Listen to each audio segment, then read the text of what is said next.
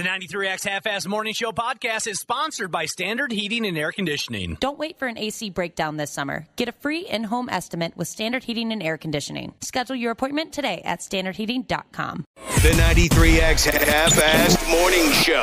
93X. My favorite conspiracy theory is the belief that we didn't land on the moon, that we faked the moon mission.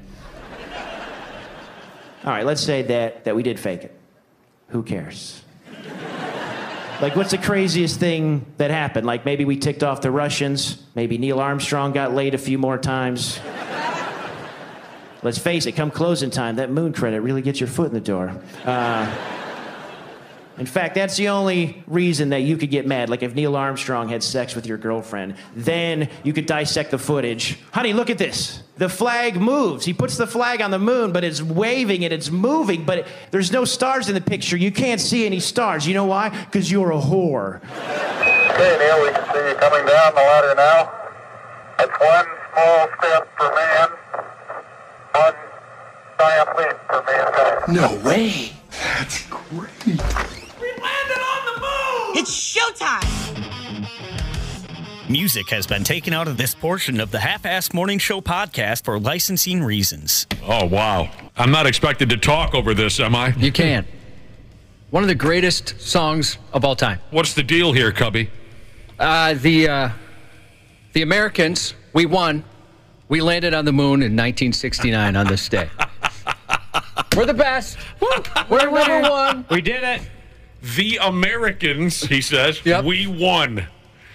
You know who else wins every day? Corporate radio.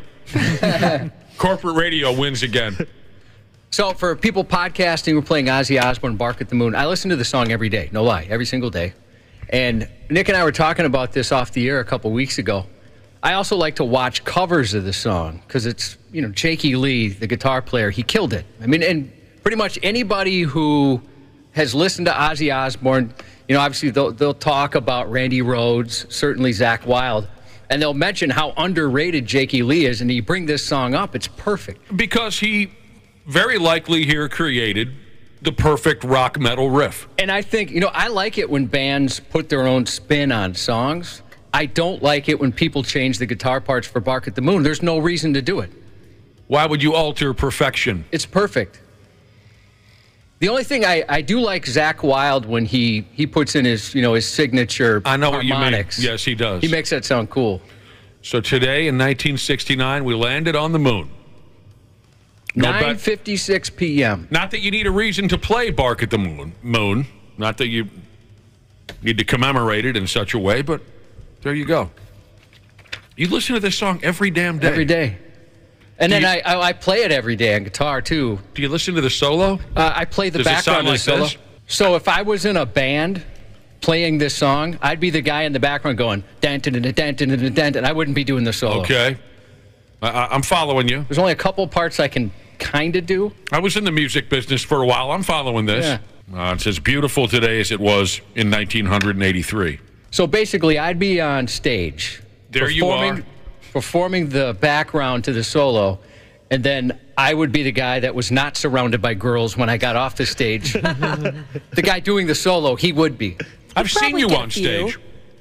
You know what? Two words come to mind when you see me on stage. Stage presence. Oh! When I think Josh, I think stage presence. I am what you call a shoegazer. It did appear to me, Josh and I have shared the stage once or twice, performing Josh on the guitar and me on the drums. A couple of cover bands were merciful, sympathetic, allowed us to dummy down their act and play a song or two over the years. Your tennis shoes are more or less glued to the stage. Oh, yeah. I want to get into it. It's funny. I want you guys to all come over again. And I thought, now that I'm kind of getting into guitar, maybe somebody might ask, hey, play a tune, And I thought, okay, I did. And so I was pretending you guys were watching, and I was terrified. Oh, no. And you're some of my best friends in the world. And then I bought a strap to stand up and play, and my legs get weak. You think you'd be nervous to even play a song in front of the four of us? I would. So if we get on stage again, I want someone to break my leg, so I have to be in a wheelchair. God, I got it. So I'd have an excuse for no stage presence and sitting down. It's a lot easier to play sitting down. Nuno Bettencourt, one of the greatest guitar players of all time. Sure. Of Extreme. And Rihanna, he plays with Rihanna as well. Uh-huh. He mentioned sometimes if you're a fan and you've noticed, he puts his foot up on the monitor speaker. He said, it looks cool, it's a rock move, but the real reason is it's kind of like sitting down and playing guitar for some of the real hard parts. Yeah. He said he's cheating. He can rest the guitar. Yeah. Because he talks about when you look cool, you don't want it up high. You want it kind of low by your waist.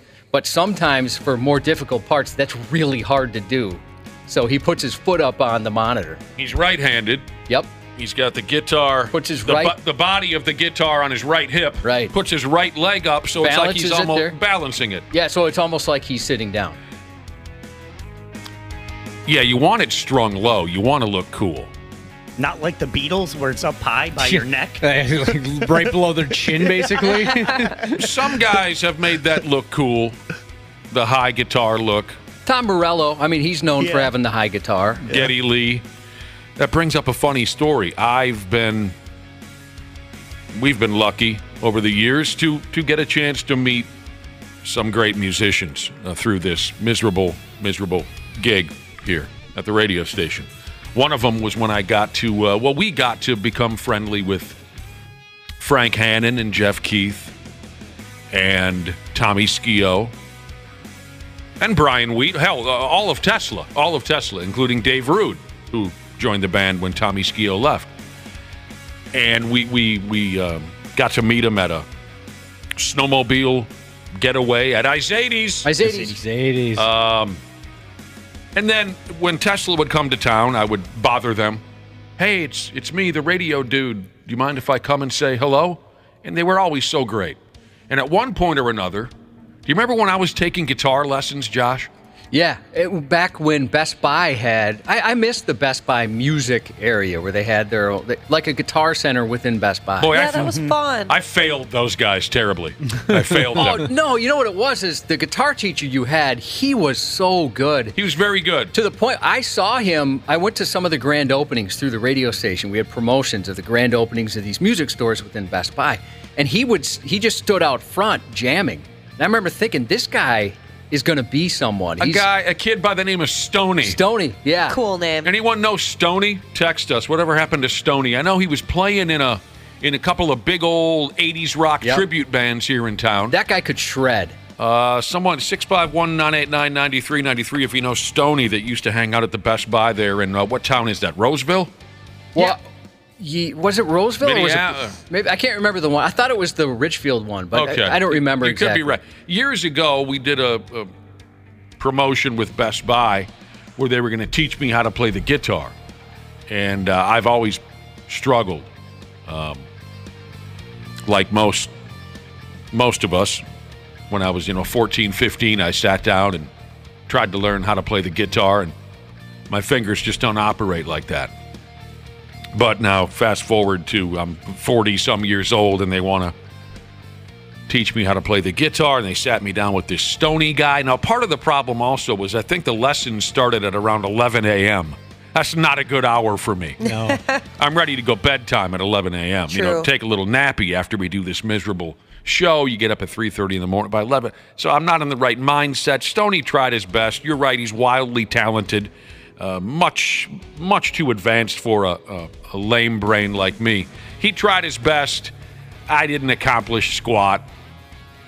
But through this process, I got to meet up with Frank Hannon of Tesla and record a video of Frank Hannon showing me some guitar tricks. And then the deal was, well, we'll put that up on Best Buy's website. So Tesla comes to town. I go to the Mirage, not the Mirage. What's the one in White Bear Lake? The Myth? The Myth. The Mirage is the one on, what was that, off of 94 in Riverside? Boy, they used to have all the 80s rock used to shows. go see all the... So I go to the Myth and meet with Frank Hannon. And, of course, we were familiar with each other from these snowmobile trips and other encounters, and he's such a wonderful guy. And I bring the guitar that Best Buy gave me, and I explained to him, why don't you show me a couple of things? and then we'll put it up on the website. And he says, sure. And he says, well, bust out the guitar. And I pulled it out of the guitar box, whatever you professionals call it. What is that thing? Case? You put the case. I pulled it out of the case, and I had strung it wicked low because I wanted to, like you were explaining about, cool guitar. I wanted to look cool when I stood there with the guitar. Look at Slash. He looks cool. Right. So when I pulled it out the case, Frank knows I'm a complete beginner. I pull it out the case, I pull it over my neck, and I stand there staring at Frank like, okay, show me what I should do. And he says, well, first of all, and he starts cinching up the guitar strap, and the guitar starts rising up on my body. He goes, first things first, let me take care of this. And he cinches the strap, and he goes, who do you think you are, Jimmy Page? That's awesome. And next thing you know, I had that damn guitar up around my neck like George Harrison did in 1960. But that was the proper way to learn. Yeah. He's saying, you can't have it down at your friggin' knees. You're not a pro. Not that he was rude about it. Frank's like the nicest guy in the whole world. But then he taught me a few, and there I was, strumming my nipples, basically. But it was... I always wish I would have committed myself. I would love to be able to play a riff like, say, Bark at the Moon. I can't. You're not too old. It'll never happen. My hands aren't built for that. They're not built for that. Wild fan in Vermont, Jesus, just went and saw Avenged Sevenfold last night, Boston. Yeah. And that is such a good live band. And Sinister Gates. I mean, he's got to be one of the best guitar players right now. Mm-hmm. So good. I couldn't tell you the name of the new song we're playing, but the guitar solo in there, it's impeccable. It's awesome. Absolutely awesome. That's one of the better live bands I've seen in a long time. They can get her. They sure can. I mean, the Iron Maiden show that we went to, not the most recent one, but the one before it, was the best show I've ever seen. Iron Maiden, yeah. You got your Dave Murrah and your Adrian Smith and your Yannick Gers. Yeah. That's a trio of maestros right there. Did you see their drummer, Nico McBrain, got brained by a gong in a show recently? Oh, no. Last few days? The gong behind him fell down and hit him on the... Oh, no. Bruce Dickinson, the lead singer, he hits the gong with such fervor it fell on their drummer. I bet that's happened. You got to imagine that's happened to him before. And I bet, it's too bad that the whole band's playing because I bet that was really funny sounding. Oh, yeah. I bet. Here's what rang off his head. Here's what our drummer's skull sounds like when it's smashed into him. Boy, he took that like a champ. Well, he's tough. He is tough. So there you go. Welcome to the program this morning. God, these hours suck. Don't they? They do. They're not ideal. Sucks being up this early. I hate it. I always have and I always will. I've never gotten used to it. Earlier, Nick said, oh my gosh, it's 5:25. And I told him that's my least favorite 25 of the day. Yeah. It's too tough to be awake at 5:25 and then know the mics are going to crack in 15 minutes. People will still ask, friends even, they'll ask me, because you wake up so early on the weekdays, do you wake up early as hell on weekends? And the answer is double F no. Lucky. I would be in an asylum if I woke up at 3:30, 4 a.m. on the even if I woke up at 6 or 7 on the weekends. That's where I'm at. I'd be miserable. I know you guys, some of you get up early, and I'm so happy I don't have that problem. Yeah, I can't sleep past 7 o'clock on the weekends. Same here. Anybody who knew me at 18, 19, 20 years old, there's no way they would have ever predicted that I would be able to keep these hours. I loved the nights. I preferred working nights. This is when I used to go to bed. Yeah, I was the same way in my 20s. This is when I used to go to sleep. It seems as if being an early bird is trending. The Wall Street Journal just did a big article on suddenly a lot more of us are early birds. Well, specifically, they start out discussing how a lot more of us are early birds these days as far as dinner time goes. I definitely am. Oh, yeah. That's how I was raised, though, to eat dinner at like 4 or 5. Oh, really? Yeah, ours was 6. Well, between 5 and 6. Ours was always, 4 or 5. Yep. I just wish somebody would have served me dinner. Restaurants are now seating 10% of customers between 2 p.m. and 5 p.m., and that's up 5% from 2019. Did I read that correctly? Yep. More people are coming in for dinner between 2 and 5 p.m. More and more these damn days. Yeah, when I was working, probably back in, I don't even know, 2018, 2017, our dinner rush was always between 5 and 8. At Red Robin? Yeah, you could never get off the line. You couldn't do anything between 5 and 8. Because that's when you were just nuts to butts busy. Copy that. I don't know. I still prefer to eat dinner around 7:30. Oh, Yeah, I'm angry. that's if that's frustrating. happening. Yeah. That's Why are you angry that that's happening? Because no, if that happens to me, I don't like it. If I'm not eating dinner like before 6 or more like 5:30, 5, I turn into an angry person. A little hangry. Yeah. Well, the way I size it out is I always get a nap every effing day. Every effing day between about 11 and 2. I'm completely unconscious. 11 to 2:30, something like that. Maybe noon to 2:30. I'm completely unconscious. I don't build up an appetite again until 7:30. Oh, People will push dinner and try to push 5:30, 6 o'clock dinner on me, and I'll say, well, I've only been awake for 3 hours. I'm not hungry yet. That's just the way I'm set up. So 7:30, that's more my preferred dinner time. Now, these joints, these restaurants, they're seating more people between 2 and 5, so they're closing earlier. And that's the trend that's been happening. I have noticed restaurants are closing earlier, which doesn't affect me until we have a couple days off. At which case, I'm infuriated. yeah, that's true. I would never use that in normal life, but the 1 or 2 days I've got there, that really upsets me. Yeah, dude, it's so true. Why are you closed? It's 8. They're saying it's much easier to get a reservation now at 7 than it ever was. It's difficult now to get a reservation at 5. Yeah, give me that 4:30 reservation. That's my sweet spot right there. That used to be the best, right? Because you knew you could walk right in. Uh-huh. Yeah, I would assume 7 o'clock, especially at a popular restaurant, there's no way chance. you're getting in.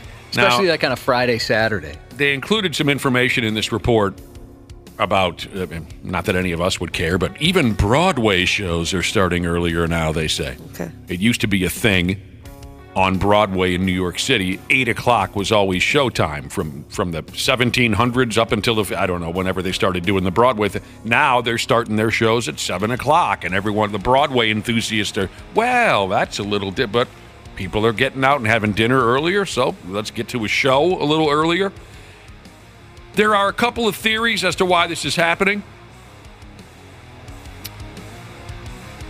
This is ridiculous. Is this true? It's become trendy for young people to be healthy, avoid alcohol, and get a full night's sleep. What the hell's happened to teenagers? Well, yeah, I mean, Definitely Everyone's avoid smoking alcohol. weed. Nobody's drinking anymore. yeah, that alcohol thing, we've heard that before. That's the stat of young people drinking alcohol is way down. I can't stand to hear that young people are turning to marijuana and not having keg parties like we did back in the day. That's disappointing to hear. Deceptively girthy Jesus said, I like eating dinner around noon because that's when dinner time is, idiots. Oh, sure. I remember the first time I ever heard that. I went to Moorhead College. Yes. And some of the kids were from North Dakota, and a lot of them were from, they were like in farm towns and worked on farms and stuff like that. And they'd be like, hey, you want to go to dinner? I'm like, sure. What time do you want to meet up? They're like, no, now. Like, well, what do you mean? It's lunchtime. And that was... And there was, dinner and then supper. And growing up, we did call dinner supper. Yes. Right? We did too. So, yeah, I had never heard dinner as lunch. While you're at it, why don't you tell us the correct pronunciation of sauna and keep going. I like being called a idiot. I think that's pretty funny. Working from home might be another reason why folks are heading off to dinner so early. If you don't have to drive home from work and then get ready to go out, you can meet people earlier. Plus, you can skip out of work earlier if your boss isn't there. Your boss isn't there. He or she's at home too.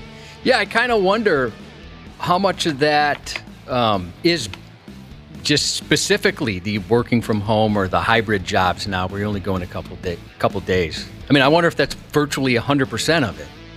People are just around home more. Mm-hmm. Not getting off work at 5 or 6 or whatever it ends up being.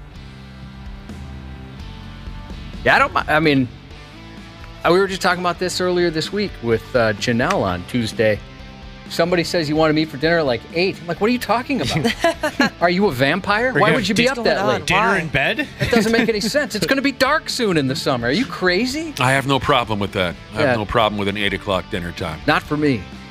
But, maybe if I nap like you did, it'd be different, How is it that you don't?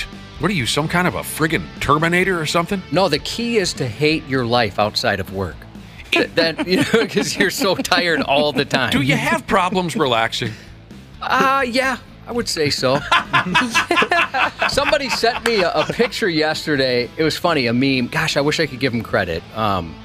And it was somebody running, like with their hands in the air. They're super excited, and it said, I just finished a marathon, and underneath it said, on Netflix. And I thought, hey, that's me, man. It's perfect for you. Well, we've led different lives, I suppose, for the most part. We've worked together for so long. It still just throws me that most days you don't get a nap in the afternoon. There's no way. You couldn't keep me awake most days past 11 o'clock in the morning. I try. I try every day I usually get like half hour, and that's actually pretty good. No, it is not. That is ridiculous. That's not going to cut it. God dang, man. Yeah, I don't know. I always thought that I would die first. Well, we'll die at the same time. Well, or within minutes of finding out the news about the other passing. That is our plan, and that's likely. I can't imagine that.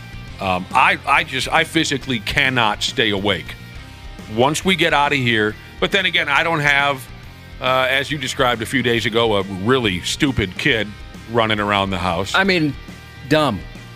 I love him to death. But that kid is not bright. And you've had, other children in and out the house over the years. I've never had that distraction or those responsibilities. So there is that. That is a grand difference. All I've ever had to deal with, my entire radio career, all I've ever had to deal with when I get home is a pet. Send them outside, give them some food, kick them up the ass, whatever you do with a pet. Oh, pet's taken care of, I got the whole rest of the day to myself. So there is a big difference there. Intellectually, that's where my son is at. Pet. He's got pet level intelligence. You have to water him, feed him. To the point where if you guys have a kid, Ashley, you're the youngest. If you have a kid growing up, I've got this 529 plan that I've been putting money in for him for college. It's a waste of money. You can have it. Perfect. Thank you. Unless you can use that for pro wrestling school or something like that. Yeah, I think it's going to be completely wasted. If I was unable to get any sleep during the day, hell yeah, I'd probably want dinner at 4:30 or 5 p.m., but that's not my situation, so. Yeah, I don't even want to tell you how early I'd be okay having dinner. Let's just say I said 3:30 p.m. Where would you be? I'd be totally fine with that. I'd be at the table with you. That's ridiculous. Yeah, I'd say on an average day, depending on my wife's schedule, it's like anywhere between 3:30 and 5, and the kid's schedule too if he's got something at night. Mm-hmm. Something for dumb kids, whatever dumb kids do. whatever the dumb kids are doing these days. Oh man. As soon as I wake up in the morning, I'm thinking about when I'm going to nap.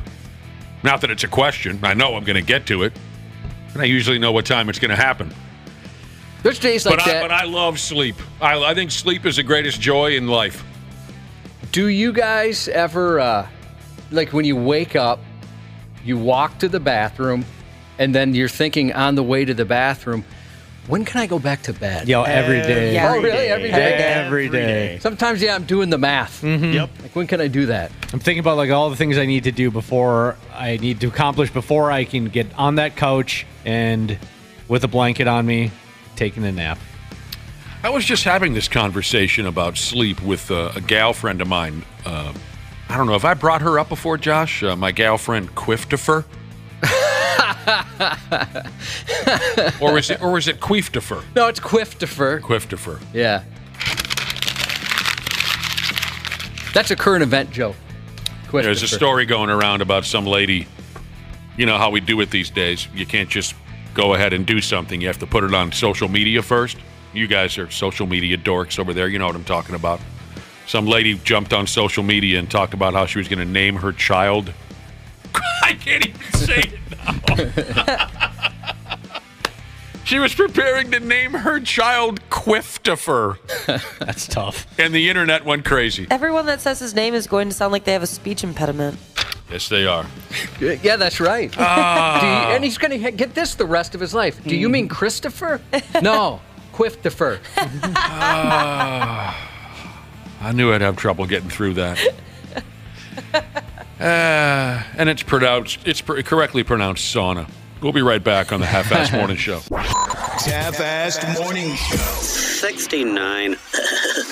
This show sucks. Who are you, fart knockers? 93X. CJ Ham for Standard Heating and Air Conditioning. When I'm on the field, I can take anything. But at home with my family, we like everything to be comfortable. That's why I trust the pros at Standard. They've been keeping Minnesotans like me comfortable for over 90 years. Is your cooling system making strange noises or not cooling properly? Don't wait for an AC breakdown this summer. Get a free in-home estimate with Standard Heating and Air Conditioning. Schedule your appointment today at standardheating.com. We've got a #1 deluxe meal. Is there anything else I can get you? Yeah, I'd also like a good night's sleep. Maybe something like the I didn't struggle all night with my uncomfortable CPAP mask. Sir, I think what you're looking for is Inspire. It's an implant that works inside your body to treat sleep apnea without a CPAP. Come on! He sounds hangry. Inspire. Sleep apnea innovation. Inspire is not for everyone. Talk to your doctor to see if it's right for you. And review important safety information at inspiresleep.com. Stupid news on the Half-Assed Morning Show. Oh! You know, we got here to start with for today's stupid news segment. You know what we got here, John? Well, of course, you know what we got here. A heroic act to start today's stupid news. That's nice to hear, right? A heroic act. You know what Dee Snider said years ago? What did he say about heroes? They're hard to find. Heroes are hard to find. Met him at an airport once. You did? Really? Yeah. Like you actually met him? Yeah, Vegas airport. Said hi to him. Dude. It's awesome. He was very nice. He comes across that way. Yeah. Kiss sang to us years ago about a world without heroes. It's like a bird that never, what did he say? It's like a bird without wings or a bell that never rings. It's a world without heroes. All right. In Helena, Montana, a mother and her 2 sons pulled an elderly neighbor of theirs up out of his burning house. Nice. That is heroic. This past Monday morning, the Helena Fire Department chief, a guy by the name of John Campbell, said that his firefighters were responding to a structure fire like they do. When they showed up, this older cat, about 70, he had already been hauled out of the house by a family of 3 that lived across the street. And the old boy was driven to the local hospital. He was pretty torn up. He was burned up. But he likely would have been killed dead if it wasn't for these 3 folks, the mom and 2 sons, who snatched him away from the fire. The fire chief said their actions are nothing short of heroic. Now, the mother of the family declined to give their names. They didn't want any extra attention. It's very pre-social media of them to not want any extra attention. Probably confused the officers. Yeah. Maybe they even launched an investigation. Mm-hmm. What are you hiding? That's not very today of you.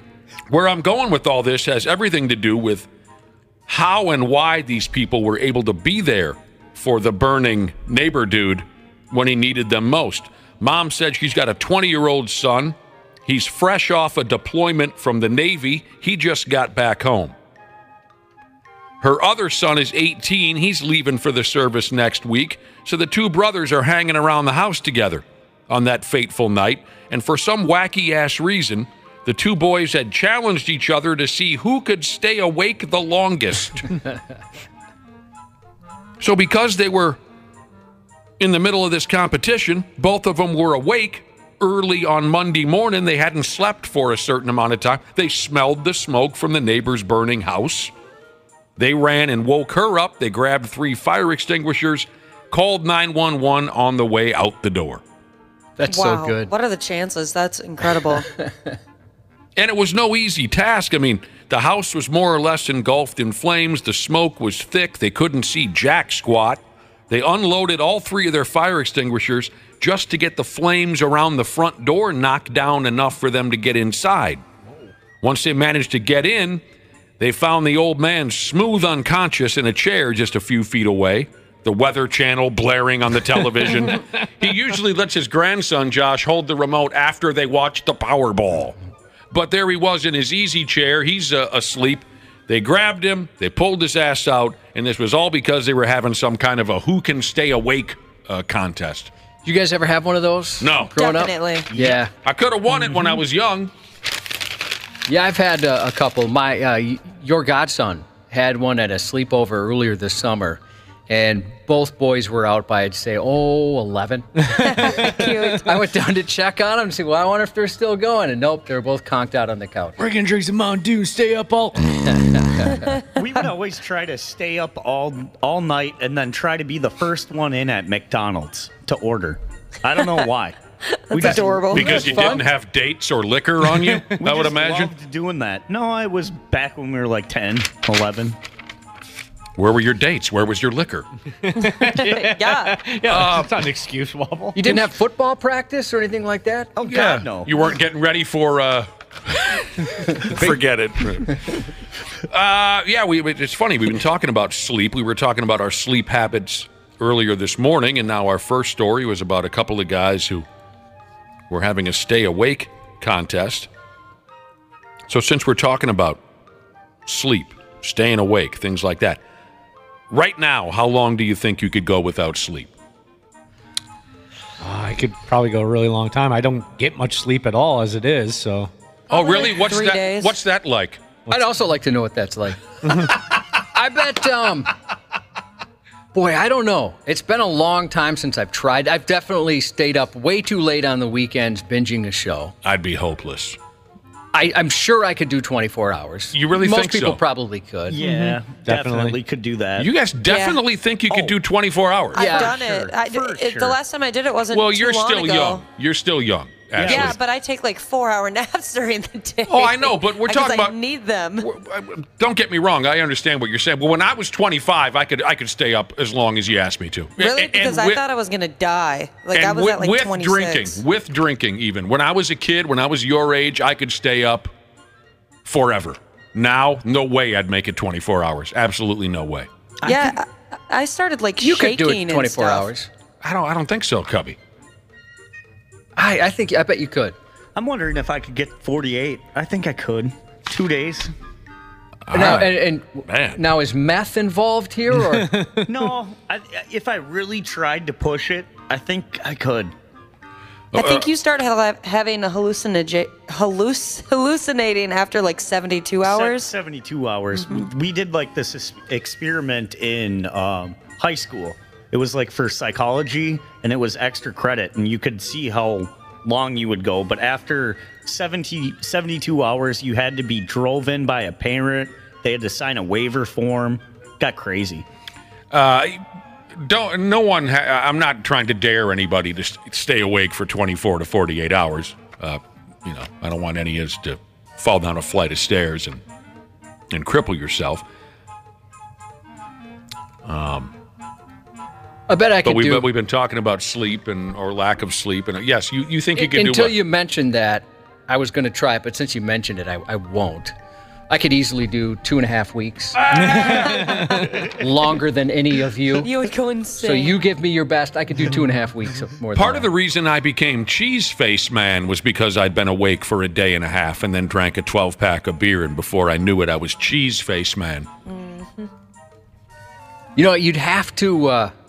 You know how like when the odometer runs over, right? Like when you're hungry or tired, if you get past that real rough spot, then all of a sudden you're wide awake or no longer hungry. I think it would have to be that type of thing if you're going to stay awake that long. Yeah. And I wonder how weird you'd get. Oh, I bet Just loopy. Super weird. Yeah. Super goofy. If your personality completely changes. You'd be seeing things. But when I was young, I could stay up forever and with drinking. And the cheese face story, if you don't know it, this was up at St. Cloud State. I just stayed awake for like a day and a half just because I could. And I didn't want the party to end. And I'm drinking and drinking and drinking. But of course, eventually your body just gives in. And I hit a massive wall. And I sat down on a couch at this beer party. And I fell completely unconscious. And I became a centerpiece for hijinks at this beer party because there I was. I mean, you could have picked me up and thrown me out a window. I wouldn't have woken up. But what the folks did was they took a big jar of Cheese Whiz and they put it in the microwave and warmed it up. And then they let it cool and they poured it slowly and carefully over the top of my head. And it created a perfect cheese mask over my face. That's good. And they cut out holes for my eyes and I believe a hole for my mouth so I could breathe. And then the cops came to the party, and the cops were all standing around me trying to figure out what had happened. One of the cops said to somebody at the party, "What the hell happened to this guy?" If that would have happened to your buddy Big Al, would they have cut the hole for the mouth so he could continue to drink? Oh, yeah. Yeah. Tree Master Jesus said 42 is his record. And he said, but he did end up sleeping for 12 hours after that, and ooh, was he giggly, he said. yeah. Josh, back to what you were saying about like how you would wonder if you'd go insane. I think at like 26 or 27 hours, I started like crying for no reason. I became super sensitive. Like everything made me want to just bawl my eyes out. Here's the deal. An 80-year-old farmer in Vietnam. His name is Ty. He says he hasn't slept in 60 years. Hell of a stretch. Right. And he's also more or less said that it ain't no thing but a chicken wing on a string from Burger King. He and other folks who know Ty say his insomnia hasn't affected his life negatively at all. He's very famous in Vietnam. One of the local papers did a story on how he doesn't need any sleep. His family, his old lady, his ungrateful kids, his friends, they all insist that they've never seen him sleep.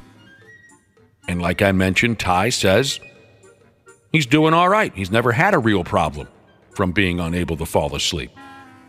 He tells the story that he came down with a severe fever when he was a 20-year-old kid, and it was the fever that left him unable to sleep again. He tried medications, wacky remedies, heavy drinking to try and fall asleep. None of it works. He thought, when he was young, he thought this was just going to be temporary, but now he's gone ahead and lived 6 effing decades without so much as a damn cat nap on the couch. Folks in Vietnamski, they call him a miracle. Some claim he has a real superpower. Think how productive you could be. Man, you could get so much done. Now leave it to doctors, of course, who have no idea what they're talking about. Doctors who know about old sleepless Ty here, they say he might be getting some Z's, but he doesn't know it. One doctor in Australia said that some insomniacs lack the ability to tell the difference between being awake and being asleep. So Ty could be falling asleep for short periods of time during the day, and he just doesn't know it. And these little power naps could be enough to keep him going. I can understand that. I have trouble sleeping at night, and I have since I was a kid. And there are plenty of times, even this week, there was a time where I really couldn't tell if I fell asleep or not. Yeah. I could not tell if I was asleep or awake. I have had sleep issues my whole life, and that's familiar to me, at least. That doesn't happen to me very often, but I know exactly what you're talking about. Yeah. Where you think, wait, I think I slept last I think I slept, but you're not really. You're not kind of fully remember asleep. a lot, though. Hate that feeling. Sleepless Ty, the Vietnamese guy, he isn't the only person to claim to suffer from decades-long insomnia. There's a Chinese woman out there who says she hasn't gone CP9 eyes for 40 years. So I think she and Ty should. It's too bad they didn't hook up and have a litter of non-sleeping zombie babies that could roam around town and terrify everybody. It could be buddies, yeah. You know, like late-night phone calls and stuff. I bet it does get a little lonely after a while. Yeah. Ooh-wee. It's not my fault Jesus said his nephew just made it through Hell Week for Navy SEALs training. Oh, God. He was only able to sleep for a total of 4 hours and 5.5 days. Ooh. No. 4 hours in a total of 5.5 days. And you're working your ass up. They're beating you basically into submission. Have you seen some of that? I've seen it in the movies. That's impressive. That's awful. I've seen, what was that one where Demi Moore was topless in the shower? G.I. Jane? Yeah. I like that that's what you got out of that movie. It's pretty poignant, everything that's happening, but I remember Demi Moore was topless. If you're a Navy SEAL, you never have to buy another drink in your life, right? That's how it should be. That's the way I understand it. There's a few people who have stayed up 3 days in a row. A lot of plow drivers. Oh. I'd imagine, man. There was a couple times this last year. I remember we'd hear from some of you, and I feel for you. That was... Stay awake for 2 days. They come home just burping up Mountain Dew and sunflower seeds. This is nice. This next stupid news story, I think. A Ukrainian helicopter crew has told the local papers over there that women in their country have been flashing them they boobs and such as they fly overhead to help boost their morale while they're fighting these idiot Russians. How many times, if you're a pilot, would you say, I forgot something back at base? Zigzagging back and forth, back and forth, back and forth. The pilot of this Ukrainian helicopter, he did all the talking in this article. He said his crew has saved the GPS locations of places where they'd get flashed so they can come back. That's hilarious. As you can imagine, this has been a demoralizing operation for the fellas. And little silly moments like a set of boobs being thrown their way has been enough to pick up their spirits during some really dark times. One woman even proposed marriage to them by holding up a sign as they whipped by. They fly daily missions. They're going this way, they're going that way. On their way to their missions, this is interesting. Well, first off, they try to keep their conversations light and positive. They like to interact with civilians on the ground. They recently threw a bottle of hooch out the helicopter to an old-timer who was hanging out in one of the more war-torn parts of town. Here you go, Granddad. You need this more than we do. So these kind of interactions are more possible because they fly, this is the interesting part to me, they fly the helicopters very low to avoid Russian air defenses, sometimes just 15 feet off the damn ground. But the whole thing, you know, it's such unnecessary nonsense. It's nice to learn that they're able to have something good happening. Yeah, absolutely. A set of cans always pick my spirits up, Cubby. I can understand why. You know, if... I was watching G.I. Jane one night. I heard about that. If anyone in the military ever wanted to see my penis, which I despise, you wouldn't like it, but if it would help morale in any way, I would whip it out, for sure. That's what you can do for your country. That's about as far as it goes, as far as my bravery. It would take a lot for me to do it, but I would do it. If I could fit an American flag on it, I would. But that pole's not long enough to support a flag. Even a mini flag that you might put in a drink couldn't do it. All right, here's another report that insists soon enough, AI-powered sex robots will completely eliminate our need to pump away on fellow human beings. And we'll all, soon enough, just be raw-dogging robots. I'm really all for this. Yeah. Yeah, why not? We've heard all of this before. This time we're hearing from a former senior executive at Google, if that means anything to you or not, I don't know. They probably know a thing or two about technology. He goes by the name of Mo. He was the chief business officer for Google's clandestine research and development arm X, if anyone has any idea what that means. Those sound like smart words. Here we go again. Mo says AY isn't a thing. What did I say? AI? AI. Sorry. AI will usher in a, quote, redesign of love and relationships, meaning that people won't be able to tell the difference between a real-life sexual encounter and a artificially created sexual encounter. Human beings will soon be able to simulate sex through virtual reality and augmented reality headsets such as Apple's Vision Pro or something called a Quest 3. Mo says the headsets combined with AI-powered bots will trick people into thinking that the sex robot is real. Does anyone understand what he's saying exactly? Because I don't. Yeah, absolutely. You, you do. That you guys have said before, those that have tried it, and I have a friend who has tried this as well, that virtual reality porn, just watching it, said how it's almost too realistic what you're looking at. And it's disorienting, you said. I haven't seen it yet. Oh, the first time I saw it, you were watching me when I first put on a what did you call the item? AI, what are those things VR called headset? again? VR headset. VR headset, Thank you. The first time I put one on, I backpedaled in my chair. Yeah. Because I was surprising. convinced there were 3 naked college girls standing right in front of me, preparing to please me orally. I backpedaled. It was so real. But what this guy's talking about is hooking things up to your brain. So you got the headset on. They hook something up to your brain. I mean, I don't know. I suppose if you got circuits hooked up to your brain, you'll have no choice to believe whatever is being sent to your brain is real. Yeah. Do you understand what I'm saying? Is that true? Nick, I'm sorry, go ahead, Bob. Do we have like sex toys that can like Bluetooth to the VR headset? So it's like, you know, it simulates what the girl's doing in the video? Yeah, I've heard there's sex toys that do that. Insane. Yeah. I'll be the first to fold a hot robot lady. I will. Somebody build me a hot robot lady. I'll show that robot how to bump. Why not? I mean, I think there'd be a lot of valid reasons for that. Yeah. You know? I mean, you're probably not going to get an STD for one. Sometimes the libidos of a relationship don't line up, and then the person can take care of that. And I Maybe probably you're unlucky in love. Sure.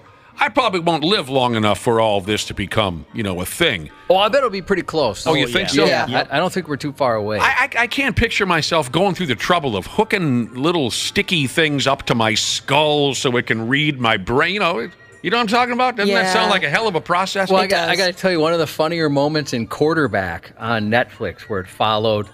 Kirk Cousins watching VR porn. No, he's not watching VR porn. That'd be cool. That's one guy that'll never watch VR porn. Yep. But Kirk Cousins a part of it. If you haven't seen it yet, so's a tweet from Dana, also a part of it. True story. But I cracked up because he's so goofy. By the way, I fell in love with him, and a lot of people did after watching this. He came across so good in this thing. But he's sitting down, Nick. You'd love this. He puts on these like electrodes on his head, if that's the right term, right? He puts on all these different electrodes. Sure, they're sticking to his skull. Yep, he's sticking to his skull. And he is watching a video. And what happens is it's for concentration. So if the video dims or flickers, it means he's not concentrating on this video. I mean, this is how much effort he puts in. He puts in this. I'd never even heard of something like this. No, so you can kind of watch it dimming sometimes, and then it helps him focus and get better. That's bizarre. It doesn't look the coolest. How does it know that your brain is losing? I don't know. That's insane to me scary. that doctors can stick things to your skull and read what your brain is doing or not doing. If you do understand all this, I've got a little more.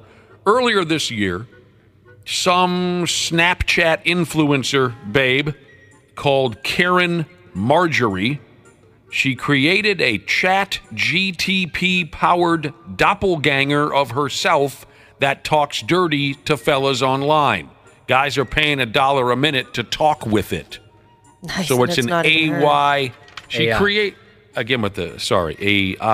She created a robot version of herself. And have you seen some of those AI versions of like a YouTuber or something like that? Yeah, it's insane. Guys are talking dirty to this I once dated a gal. Lily was her name. She would take a book and underline the F scenes for me. I wasn't impressed. I said to my hockey coach, they teach underlining in college. And my hockey coach said, not the F scenes, they don't. And then he told me I have to learn to loosen up a little. He was right. That is good advice. Loosen up. Everybody should loosen up.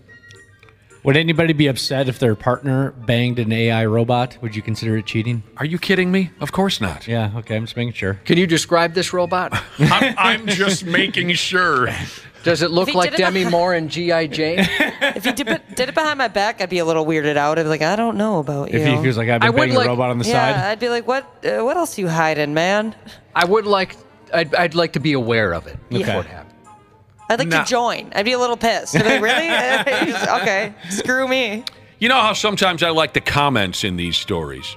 And after all that I've said, hopefully I said it accurately because I have no idea what I'm talking about. All of this information I've tossed your way about AI robot banging and hooking up sensors to your brain. And one comment here grabbed my attention where somebody who read this story said, "The world goes deeper into the abyss every day. I do not relate to it any longer." And I understand what they're saying. Do I have time here, Cubby, to talk about this cosmetic surgery? If not, we'll make time. Cosmetic surgery. Lots of folks are signing up for that. You go ahead and get some new cans, a new nose, lips, ass cheeks, eyelids. Some dudes get their balls ironed.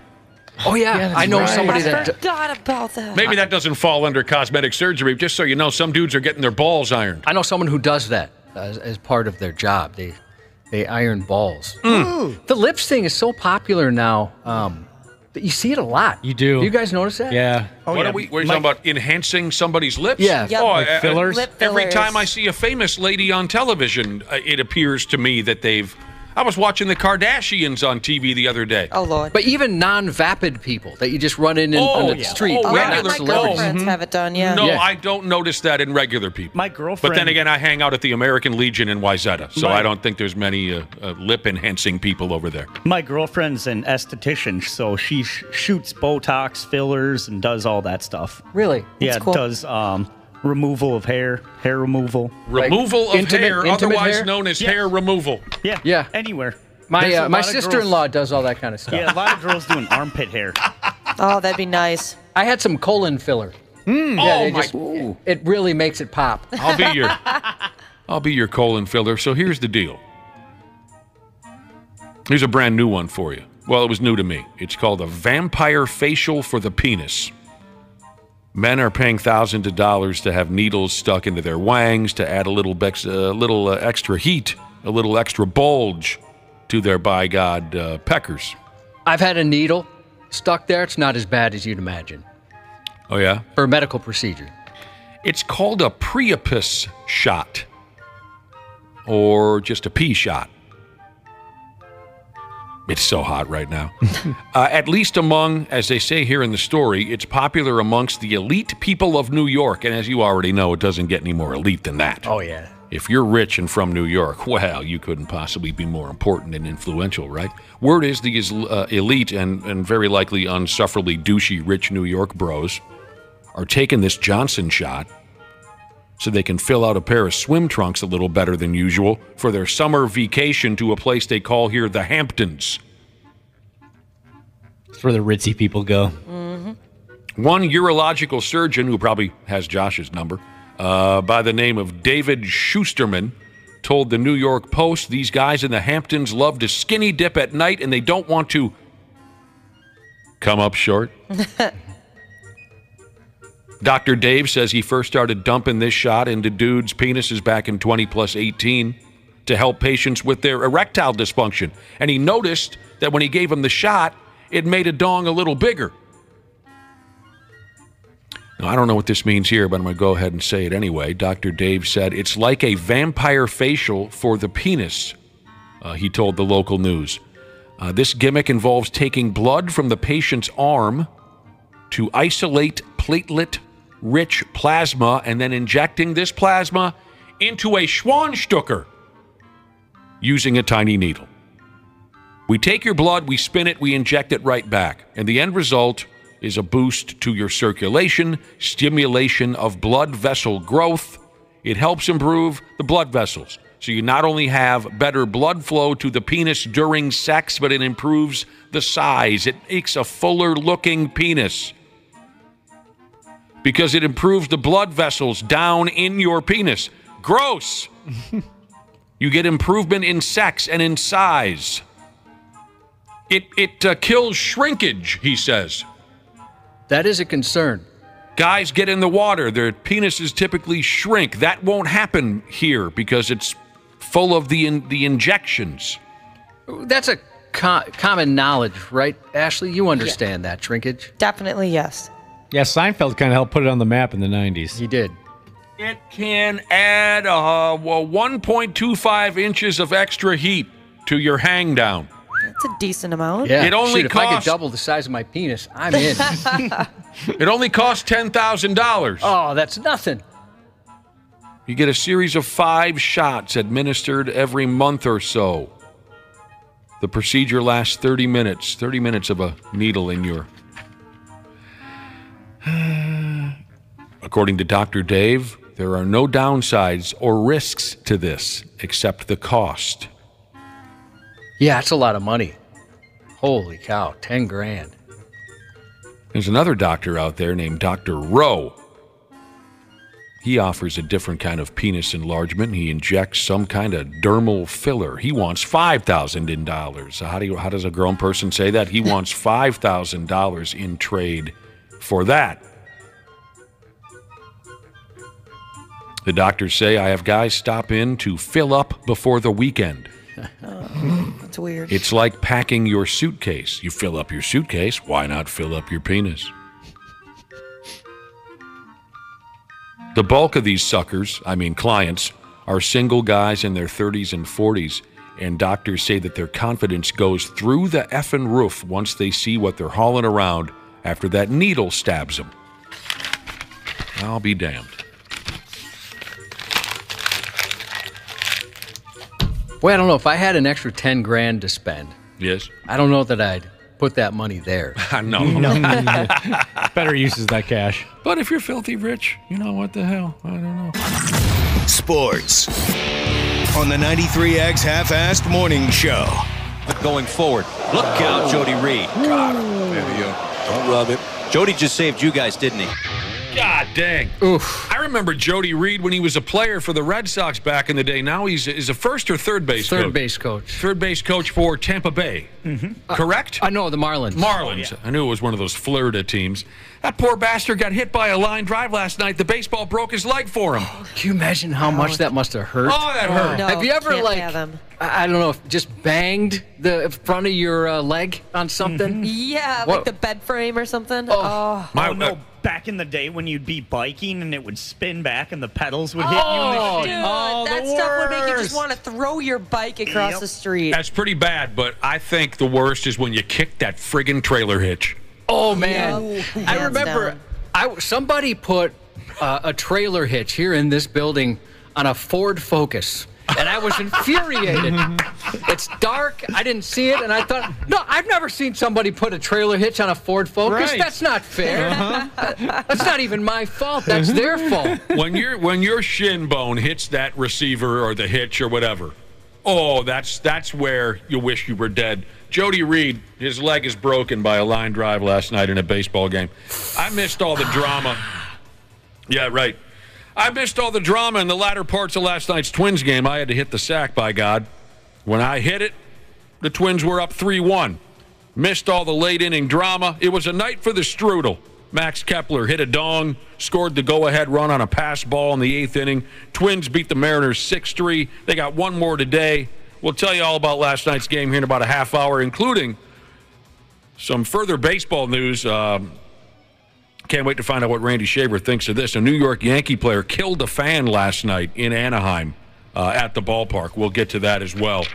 Josh's news is coming up next. Half-Assed Morning Show. 69. The This show sucks. Who are you, fart knockers? 93X. CJ Ham for Standard Heating and Air Conditioning. When I'm on the field, I can take anything. But at home with my family, we like everything to be comfortable. That's why I trust the pros at Standard. They've been keeping Minnesotans like me comfortable for over 90 years. Is your cooling system making strange noises or not cooling properly? Don't wait for an AC breakdown this summer. Get a free in-home estimate with Standard Heating and Air Conditioning. Schedule your appointment today at standardheating.com. Are you currently enjoying the show on the Stitcher app?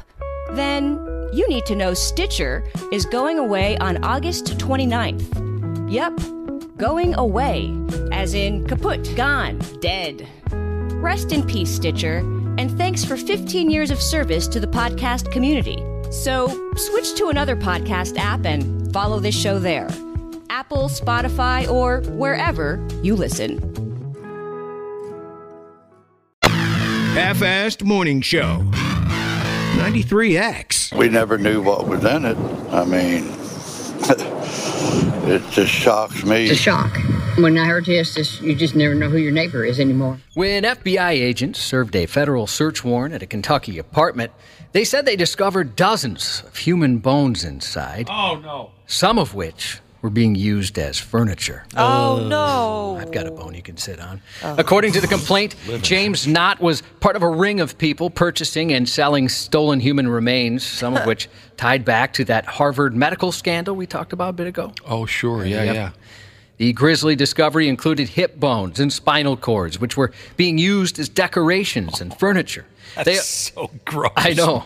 They also described as many as 40 skulls. One of them had a scarf tied around its neck. Oh, fancy. Another found on the bed where the man slept. The complaint goes on to say that when an FBI agent asked Knott if anyone else was inside the apartment, Knott replied, "Only my dead friends." Oh. Investigators said he used the name William Burke on Facebook to sell the items. There was a person he sold to named Jeremy Pauley.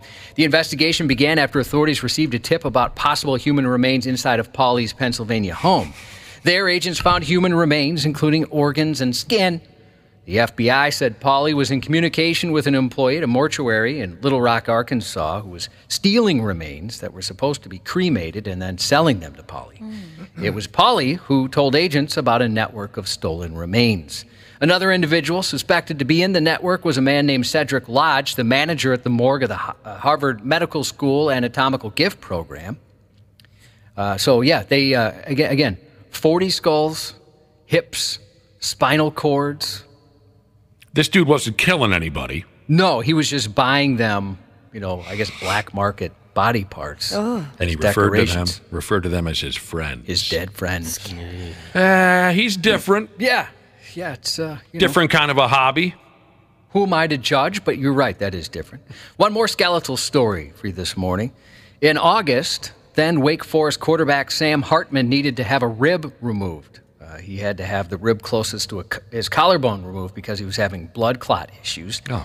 According to ESPN, Hartman, now a 6-year senior who transferred to Notre Dame, said his mom had the removed rib in the family's refrigerator because she's having it made into a necklace. That's sweet. All right. That necklace will be ready within a few weeks. A man and another person were arrested following a BB gun shootout with minors, which erupted following an argument on social media. That other person that was arrested with the man was his mom. 18-year-old Luis Hernandez was taken into custody following a months-long investigation over BB gunfire, which broke out in Connecticut in February. Police responded to a disturbance involving 10 people at 10:52 p.m., where Hernandez, his 42-year-old mother Mary, and a second male arrived at a home in the area following an online spat with a bunch of minors. Hernandez allegedly instigated a fight with the kids and fired at their house. Regardless of if it is real or fake or just a BB gun. In today's day and age, this should be taken serious. Shooting someone with a firearm of any type is a felony, number one, and secondly, it's extremely dangerous. Police noted the man accompanying Hernandez and his mother didn't get involved in the fight, and the trio quickly fled the scene before police arrived. Mommy was arrested and charged with breach of peace and risk of injury to a minor. Luis was also charged with breach of peace, and risk of injury to a minor, along with several other charges. He's due back in court at the end of the month. But Mom was the one who instigated this BB gun fight? Well, he instigated it, but Mom was all about it. Mom was involved. Good move, Mom. That brings me back to 7th grade, the old BB gun fights, right? Well, then we actually had some in our 40s up in Hayward, Wisconsin. Kind of pathetic, but it happened. Dashcam footage captured the moment a driver in Australia swerved into oncoming traffic to save a child's life. Laurie Owens was traveling along an Adelaide highway when he noticed a young boy, still in his diaper, wandering onto the road as cars passed. He quickly sprang into action, hopping the center median and racing to the other side of the road, bringing his car into the path of oncoming traffic in an effort to shield the boy from getting hit. I just happened to notice a little toddler, probably yay high, just on the medium strip. I'd rather take the damage of a car running to me, because I'm safe, rather than the child be killed, because what protection did the child have? Startled by the car, the little boy ran toward a nearby home, with Owens exiting his vehicle to help the kid find his parents. We didn't know whether the kid lived there or not, and went in to see the people inside, and sure enough, it was their child. And the gates were left wide open, and he was out on the road. Who the hell's leaving their baby on the freeway? Yeah, well, they didn't know the kid got out. The boy's mother said she had no idea how he managed to get out of their home and onto the road, but said, of course, she's very grateful to Owens, who was there to help her son. Son of a bee, that's a close one. Yeah, even... Go ahead, I'm sorry. Oh, I was just going to say, kids can be escape artists, that's for sure. Yeah, and in this case, certainly true. And, the video, it's scary, even though you know the ending there. But scary to think that kid, if Owens wasn't there, what could have happened? Criminal charges have been filed against an 18-year-old woman who allegedly threw a lit firework into dry grass, igniting a blaze that destroyed a St. Paul apartment building. Jesus. Leaving about 40 people homeless. Police and fire crews were dispatched to the apartments about 4:15 p.m. July 8th after reports of a grass fire which spread to a building. What started as a small grass fire grew to a larger grass fire, caught a bush or the landscaping on fire, which then started sending embers up to the roof line, and the overhang of the building caught the roof line on fire, and then it got into the attic and ran through the whole building. It took crews 5 hours to knock down the fire, which caused an estimated $2 million in damage to the structure. It was determined a total loss. Investigators located a resident with video showing a small grass fire with 2 females trying to pour water on it. The fire is seen spreading to a larger area, eventually starting the entire building on fire. The resident said 5 minutes prior to the fire, they heard fireworks going off. When questioned by detectives, the 18-year-old apparently said it was not intentional, but admitted to lighting off fireworks she had purchased for a party. Then in Elmdale, Minnesota, the Morrison County Sheriff's Office said approximately 5:41 p.m. Tuesday, they received a report of a fire at a church. Upon further investigation, it appears a 12-year-old may be responsible for that blaze. Oh, no. Jesus Christ. That kid is grounded. Yeah. Oh. A Florida woman's accused of stealing a fire truck and claiming to be a volunteer firefighter. The 44-year-old, named Belinda, was taken into custody Saturday after officers were called to a volunteer fire department where the volunteer fire chief alleged that Belinda, who spent the night at the station, was missing along with the truck. A police officer located her and the stolen truck about 10 miles away where it ran out of gas. The woman didn't want him to be suspicious, so she pretended to be a volunteer firefighter out on the job. But the officer was suspicious and didn't believe her story. When questioned at the scene, she reportedly claimed she was a volunteer with the department. She is not. She was arrested and charged with grand theft and impersonating a firefighter. Chicks are starting to do this now? I guess so. Yeah. Dudes are usually the morons who are out pretending to be cops and such. Now we got gals doing it? A California woman is regretting taking balls down her throat. She's suing a Central California Thai restaurant, claiming an appetizer called Dragon Balls was so spicy she suffered chemical burns to her vocal cords, esophagus, and right nostril.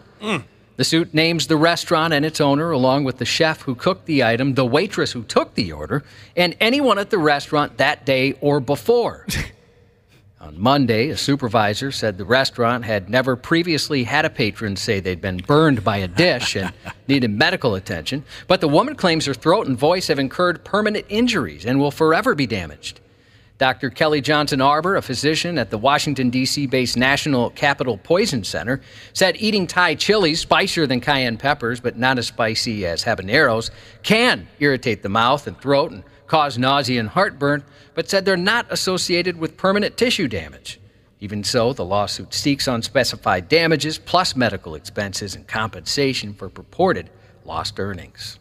She's going to sue, what did you say? Everybody who's ever made it in the history of time is going to be sued. She named everybody in the lawsuit. That's amazing. You know what I ate last night, Josh? What's that? I ate, what do they call that? Wabasi? Wasabi? Oh, I love That's wasabi. spicy. What'd you think? Well, I'd had it before on Funyuns.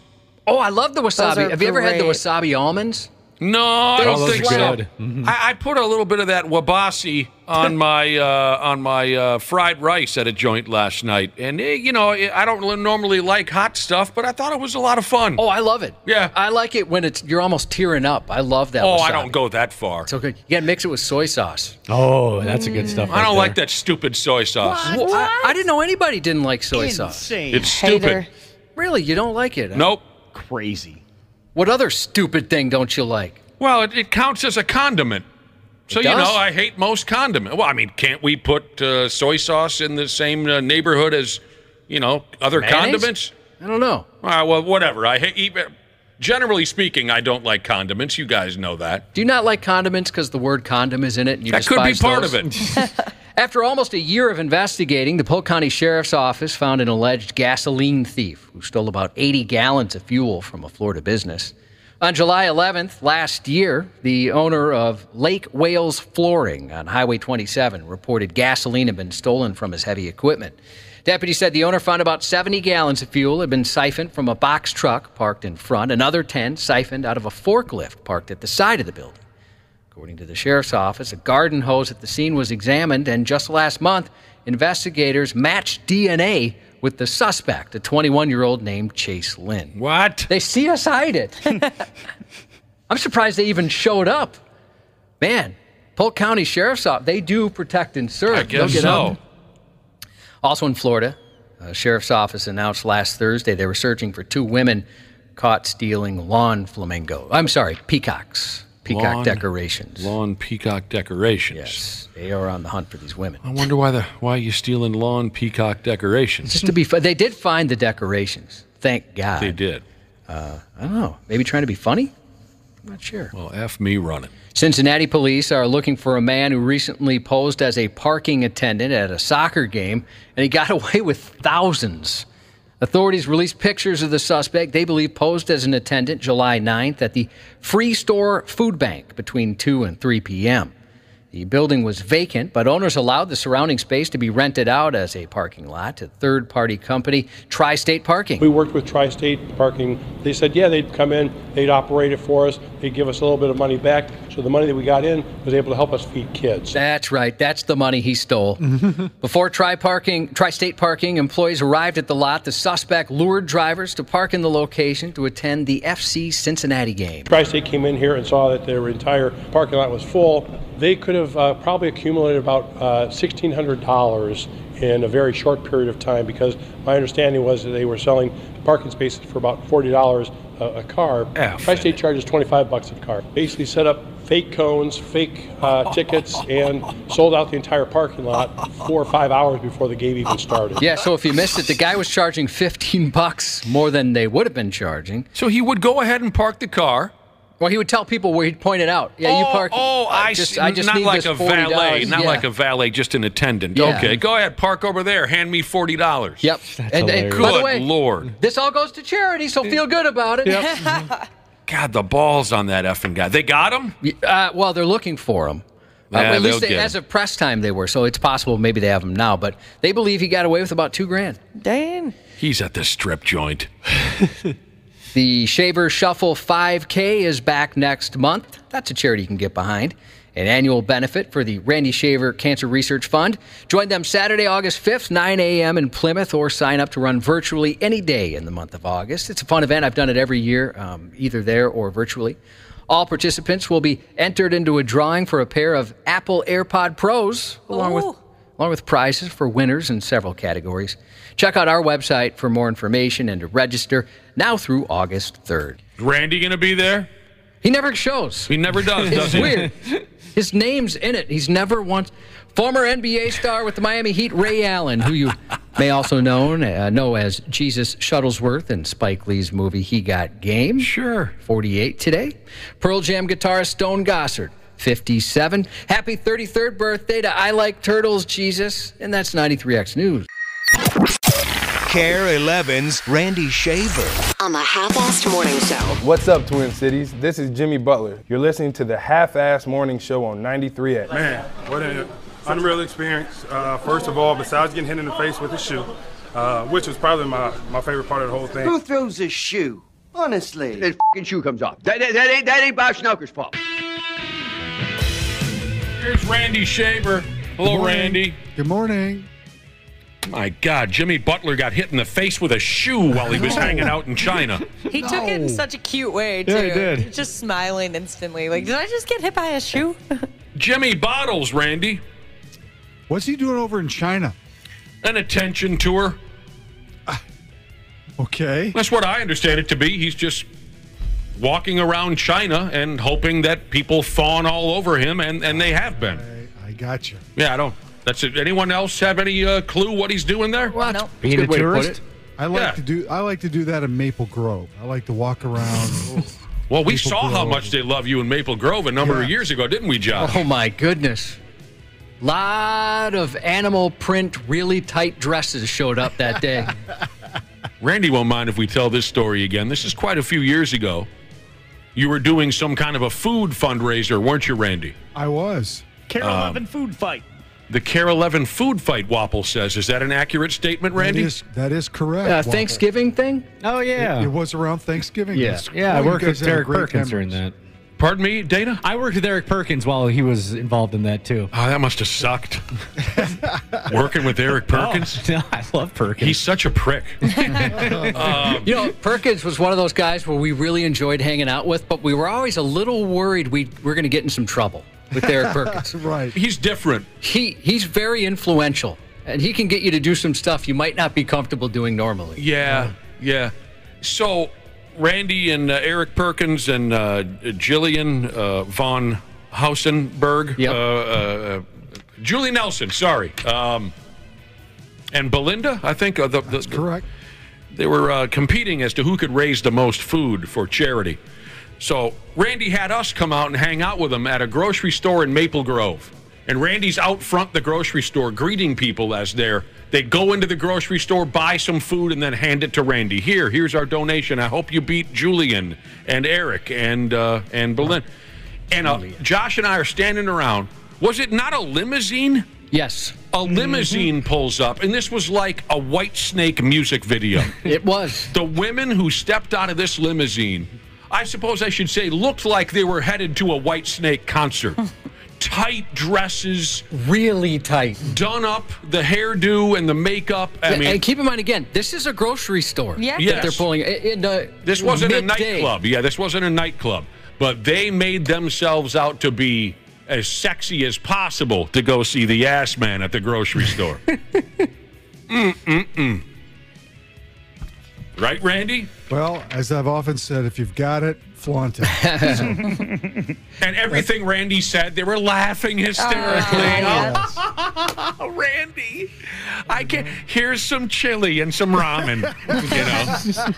That's crazy. Yeah, you're not kidding. They pulled up in a limousine. That's amazing. It's the only time I've ever been jealous of you. Yes. For real, isn't Butler there to promote the NBA in China? Isn't that the gist, or is it something else? I think it's just Jimmy Bottles looking for action. Okay. I don't think the NBA is in China right now trying to promote the NBA. Oh yeah, that's just what I had read, so I was curious if. My damn! It looked to me like he was hanging around a park. He shot some hoops, and then the whole neighborhood rushed over to see him. Yeah. And they're throwing him items to autograph, and some kid threw him a shoe, hit him right in the noggin. Jimmy Bottles was okay. He had a good sense of humor about it. Let me ask you something, Randy. We were talking about food a couple of minutes ago. Do you eat wasabis? Is that how I say it, Josh? You don't have to put the S at the end of it if you don't want to. Do you eat wasabi? I don't know. Okay. Do you like hot stuff? I really don't. I'm not a spicy guy. Neither am I. Food. Neither am I by any stretch of the imagination. But last night I hit some joint, Randy. What were you saying? You had further. I was just going to say, you learn over time what you can eat and what you can't. Sure. And I've learned over time that there are certain things that I just can't do. I get it 100%, no doubt. Yep. But last night I decided to get a little fresh. I was eating some fried rice at a restaurant, and they had some kind of green slime sitting there on the table, and I tried oh my God. I tried a forkful of it, and I was told it was called wasabi, and which I was familiar with. Like I told Josh earlier, I'd had wasabi flavored Funyuns before, which I could not stop eating. I mentioned the almonds too are really good. I went to Maui, Hawaii, and you guys are thinking, I didn't know you traveled out of the country, but I did. I went to Maui. And they had wasabi-flavored Funyuns at a grocery store. I couldn't stop eating them. Anyway, so I mixed some of this wasabi in with the fried rice I was eating last night. I enjoyed it. But I got a funny text message. Because you know what? They're kind of right. Even though I enjoyed it, this text message I think is accurate. A listener says, wasabi, where is this text message? Here it is. Wasabi tastes like new shower curtain. Oh, I don't know. But like I said, I've only had it mixed with soy sauce. I've never, and ginger. I've never had it. I've never liked it very much. So yeah, I'd say they're pretty accurate. But even though I liked it, I think that Ace Rock Nut Jeebus is remembering my dinner from last night. It does kind of taste like new shower curtain. I'm going to have to do a side-by-side. Yeah. Yeah. Between old shower curtain and new shower curtain? I'm going to walk into my favorite sushi restaurant with a shower curtain and say, all right, let's check this out. Well, wow, that kind of brings up a whole different conversation. What was it? A few days ago we were talking about who's the athlete or former athlete who uses the same towel for 8 months straight? Oh, yeah, the former, what's his name? Orlovsky? Oh, yeah, the quarterback. Dan Orlovsky. Former quarterback Dane Orlovsky? Dan. Dan. So, how long will you keep a shower curtain on the rod? As long as I live in the house, I guess. Yeah, exactly. Yeah, you want to see an old shower curtain. Woo-wee. I got one that I bet could set at least a county record. That depends. If it is one of those, if I have like the double shower curtain thing going on where you have the clear one on the inside, that thing gets changed at least a couple times a year. Yeah. That thing gets really nasty. Oh, just because it's the closest to your disgusting body? Exactly. The other day, I noticed that I cannot see at all through what was once a clear shower curtain. Now it's just white. That's probably a good time to change it. I'll change you. I missed all the drama I was saying earlier. I missed all the drama, the latter parts of last night's Twins game. When I hit the sack, they were up 3-1. Yeah. Ended up beating the Mariners 6-3. It was a big night for Max Kepler, the strudel. Right. Hit a dong, scored the go-ahead run on a pass ball in the 8th inning. The Twins not only struck out 14 times themselves, Randy, they struck the Mariners out 14 times. And I was going to say, Kirilloff strikes out 4 times, and then in the 9th decides to hit the 2-run homer to seal the game. So it just goes to show you how crazy baseball can be. I mean, Kirilloff was having just a miserable night at the plate. Batting in the 3rd spot, too, a place where they need him to be productive, and of course he comes through with the big hit. So yeah, it's a big win last night. Duran gets another save, looks great, strikes out 2. Maeda probably deserved a much better fate than what he got last night. God, he was great. Well, and Castillo was pretty solid too. I mean, it was a pretty good pitching match through the first 6 innings last night, both with quality starts and both, pitched pretty solid. Yeah. But the Twins are playing good baseball right now, and I hate to say it, I'm not going to dwell on it here, but geez, Bucks was not in the lineup again last night, so no, you think he's going to play today? Yeah, I think they've given him a couple of days to kind of think about where he is and maybe trying to figure out whatever going wonky with his swing. But I'm sure we'll probably see. I mean, Wallner wasn't much better yesterday, so we'll see what happens today. Your guy last night again, Randy, Eddie Julian. He's got to be in a little bit in the conversation for, and he joined the Twins late, so I'm not sure he's going to be rookie of the year. Yeah, he's hitting 318. He's got power. Did you see the dong he hit last night? I did, dude. Yeah, He's been great. He's been great. I think he's got a chance to be really good. You know? Yeah. I mean, he's just playing really well right now. So he had a couple of hits. He's had 6 multi-hit games in the past 7. Yeah, 6 out of 7. He's had multi-hit games. Today they're going to wrap it up in Seattle. Pablo Lopez and George Kirby. Should be a great pitching matchup. Again, 2 really good pitchers right now. So 2:30 day game. 2:30. Good. I'm sorry to have to tell you this. I know I teased this earlier. It's terrible. And I'd love to believe that we can make some changes to where something like this will never happen again. A New York Yankee player killed a fan last night in Anaheim. Yankees pitcher Tommy Kahnle. He threw his glove at the fan. The fan was in the Yankees dugout. So he hits the fan squarely with his thrown glove, and then he stomped the fan to death. This was all caught on video. All we can do now is wait for the repercussions from the league. At this point, It was disgusting. Josh saw the video. I mean, The fan's on the ground, and he's stomping the fan. Right. The blades fell off the fan. That wire cage that surrounds the blades was destroyed. It came unplugged? Yes. Did you notice that? Yes. All right. Say aye if you fell for that. I feel like I would have heard about it if he actually did kill a fan. You did. Well, we're very informed over here. You fell for that. Now, he destroyed a fan like the type that you psychomaniacs run on yourselves while you're trying to sleep. He destroyed one of those fans in the dugout. It was pretty funny. But all the headlines were, he said something about him killing a fan. It was pretty funny. Tommy Kahnle was very upset, fires a glove at the fan, and then kind of destroys the fan as well. Upset with the way he pitched, and then he has a talk with the Yankee manager, Aaron Boone. Yeah, a lot saying he assaulted a fan, beat a fan. When he was stomping on the fan, he looked really pathetic, and it's quite funny if you want to check that out. I'm hoping maybe third stomp he realized, boy, I'm coming across like a baby right now. When I teased that earlier, I said, coming up later, we'll talk to Randy Shaver, and we'll obviously tell you the story of a New York Yankee who killed a fan last night. Some time went by. I got a text message from a listener that says, "You prick, I bought it." I went and looked it up. Did anyone see Bryce Harper's at-bat last night in the, 6th inning, I think it was? Yeah. Randy? I did not. I am getting there right now. Bryce Harper of the Philadelphia Phillies had an at-bat last night against the Milwaukee Brewers. This was in the 6th inning. He's going up against a left-handed pitcher by the name of Hobie Milner. And to me, and anyone else who's ever watched a baseball game, I think you'd agree, Harper had no intention whatsoever of swinging the bat at any point during that at-bat. That's interesting. 3-2. What do you think's going on here, John?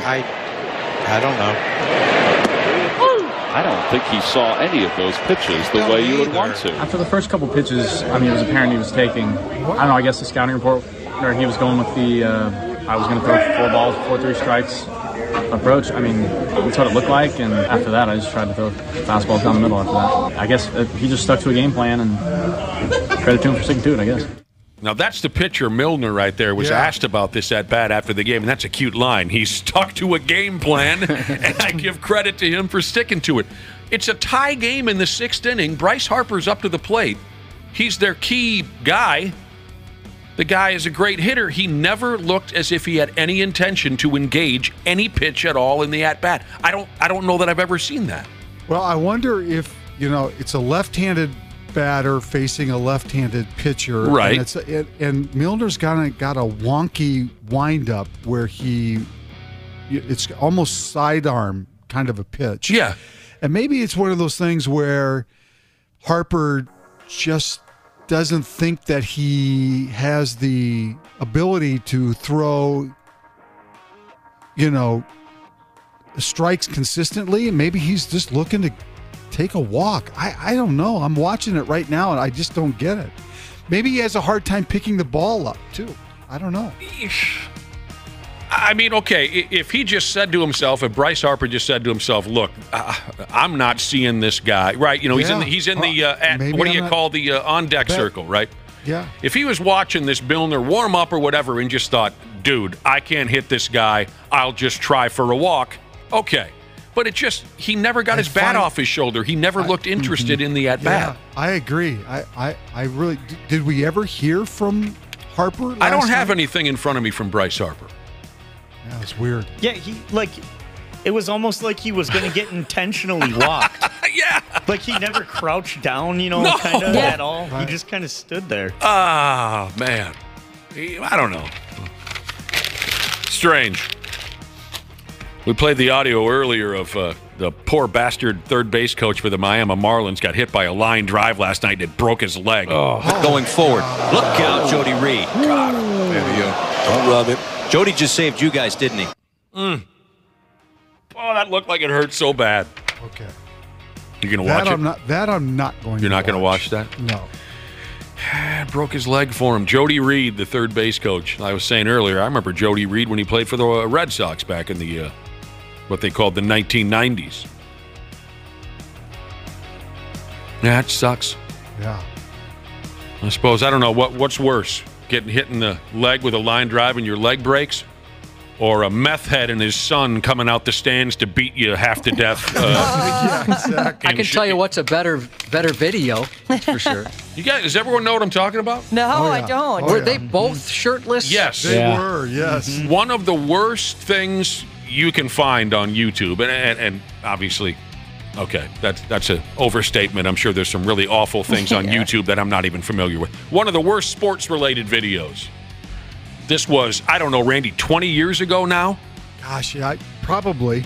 In Chicago, the White Sox are playing the Kansas City Royals. And you can find this on Wikipedia. By the way, it wouldn't happen today because the netting is up now, so they can't get to you. Some absolute derelict dude and his derelict son are shirtless, high on everything you can imagine at the White Sox game, sitting on the first baseline. And they just decided father-son beating time, and they jump onto the field and they unmercifully beat on the old-timey Royals first base coach. I can't think of his name now. Tom Gamboa? Yes, that's correct. Luckily, players pulled these scumbags off of this. They were just high as on, hard street drugs. They were just delusional morons. What the heck? Isn't that That's are not you cool. watching it for the first time? Yeah. Just terrible. I think I'd rather get a line drive to the shin than have shirtless meth heads beat me on the first baseline. But just the most senseless, awful thing. I don't know why it came to mind. I just want to kick them in their faces. Oh, yeah. I got pissed the first time I saw that. I want to take a run at these punks. Ugh. Wonder whatever happened to those two friggin' garbage piles. Not much, I'm sure. By the way, for Twins fans, they could reach 1,000 strikeouts this afternoon. They all right, something to watch for. They are 11 strikeouts away from 1,000. Well, at least they're swinging the bat, unlike Bryce Harper last night. Stood there like Wapple in slow pitch softball trying to get a walk. I was looking at this morning. The Seattle Mariners have 4 players in like the top 15 in strikeouts. Yeah, they strike out a lot too. Yet they are 60 strikeouts total behind the Twins. So Seattle's got the players who strike out the most, but the Twins have a lineup, a roster that strikes out more than Seattle. So yeah, they're 11 strikeouts away from 1,000 strikeouts. Hey, Josh, on the season. That's impressive. Josh, yeah, got some text message. I've received some text messages. We fooled a few people with that Yankee killed the fan. Oh, that makes it fun. Yeah. Nobody did anything rash, did they? Somebody set up a GoFundMe for the family. Oh, yeah, I don't think so. Now, speaking of deranged, odd things at the ballpark, somebody was able to post a really bizarre message on the Jumbotron big screen setup there at Coors Field in Denver, where the Rockies play, don't you know? Okay. Normally, you look up at the big screen. Of course, they got the stats, and maybe you'll see a marriage proposal, a birthday wish. Right. Things got weird in Denver yesterday. The Rockies were hosting the Houston Astros. I believe this was yesterday's game. And someone, I don't know how the hell you would access such a thing, but hell, I can't even operate my television at home. Maybe it's not that difficult for you folks who know technology. Well, I think you can text in some of these. You can text it in. Yeah, you can. But I thought there'd be somebody that would vet it. You know, right. In this case, maybe they just overlooked it or nobody was looking. Somehow, somebody snuck this onto the big screen. So imagine you're sitting at the ball game, and this weird message included a reference to that awful submarine tragedy from a week or so ago. So the message said this. Am I reading this? Using a stethoscope to listen to the heart, cardiologists can now detect narrow valves, valve leakage, and or abnormal rhythm, it said. Don't bother asking him to check your heart, though, Becky. That crushed Titanic sub has more life inside of it than that collapsed troll cave you call a chest cavity. Oh, my God. Jeez. How in the world did that get on the screen? I'm looking at it right now. It's like a big text, like a text message. Well, yeah, Josh just said somehow you can. It's called it's part of the Rockies game notes. I mean, it's possible it's photoshopped, but I haven't seen anything saying it's fake yet. Who is this Becky and what happened? Yeah, well, I'd like to know her side of the story. I would like to know her side. Absolutely hear her side of the story. So, there you go. I wonder what kind of punishment a person could face for such a thing. Hacking onto, do you think they ban them from the ballpark kind of a thing? Yeah, something like that. Yeah. I was at a bar once that had like an LED screen where you could send a text message and it would just pop up on the bar. And that was always good for a few laughs. Would scroll. Yeah, and nobody would check. So unsafe. What's that? Yeah, I mean, you could send any message. It's kind of like our thing. You know, you use a little code, you type in 64 whatever, and then then all of a sudden, your buddy's name says like, Josh has a small wiener. Goes across the screen. Why would you have to say that? You're the one I was looking at while I was talking. It's the first name that came to mind. You have a very nice wiener. We tell you that daily. Well, I appreciate that. Mm-hmm. In high school, all the time. In high school, we learned the code that you punch into a telephone in order to fire up the intercom that goes to every class. On our last day of school, we said some things. I'll bet. Can you share anything, or is this stuff that maybe 10 years ago you could say, but nowadays that wouldn't work? I honestly, Josh, I don't remember the specifics. But we said some things, and then we got away with it. This is different, but a guy we used to work with here, we would go out. Remember when trivia was just giant at every bar? Oh, had yeah. those little computers you bring to the table. It was you huge. finger bang that little panel at your bar stool and play trivia. Yeah. Sure. And then people were really into it. Oh, there was a time, like you said, when it was every bar had a trivia night. It was like that Golden Tee. I mean, those huge. Yeah. And so there's a guy that worked here who used to work at a bar that had that. So he knew an access code to get into any one.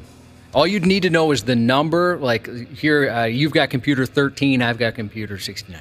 So you look at it, you enter in the number, and you can control that controller.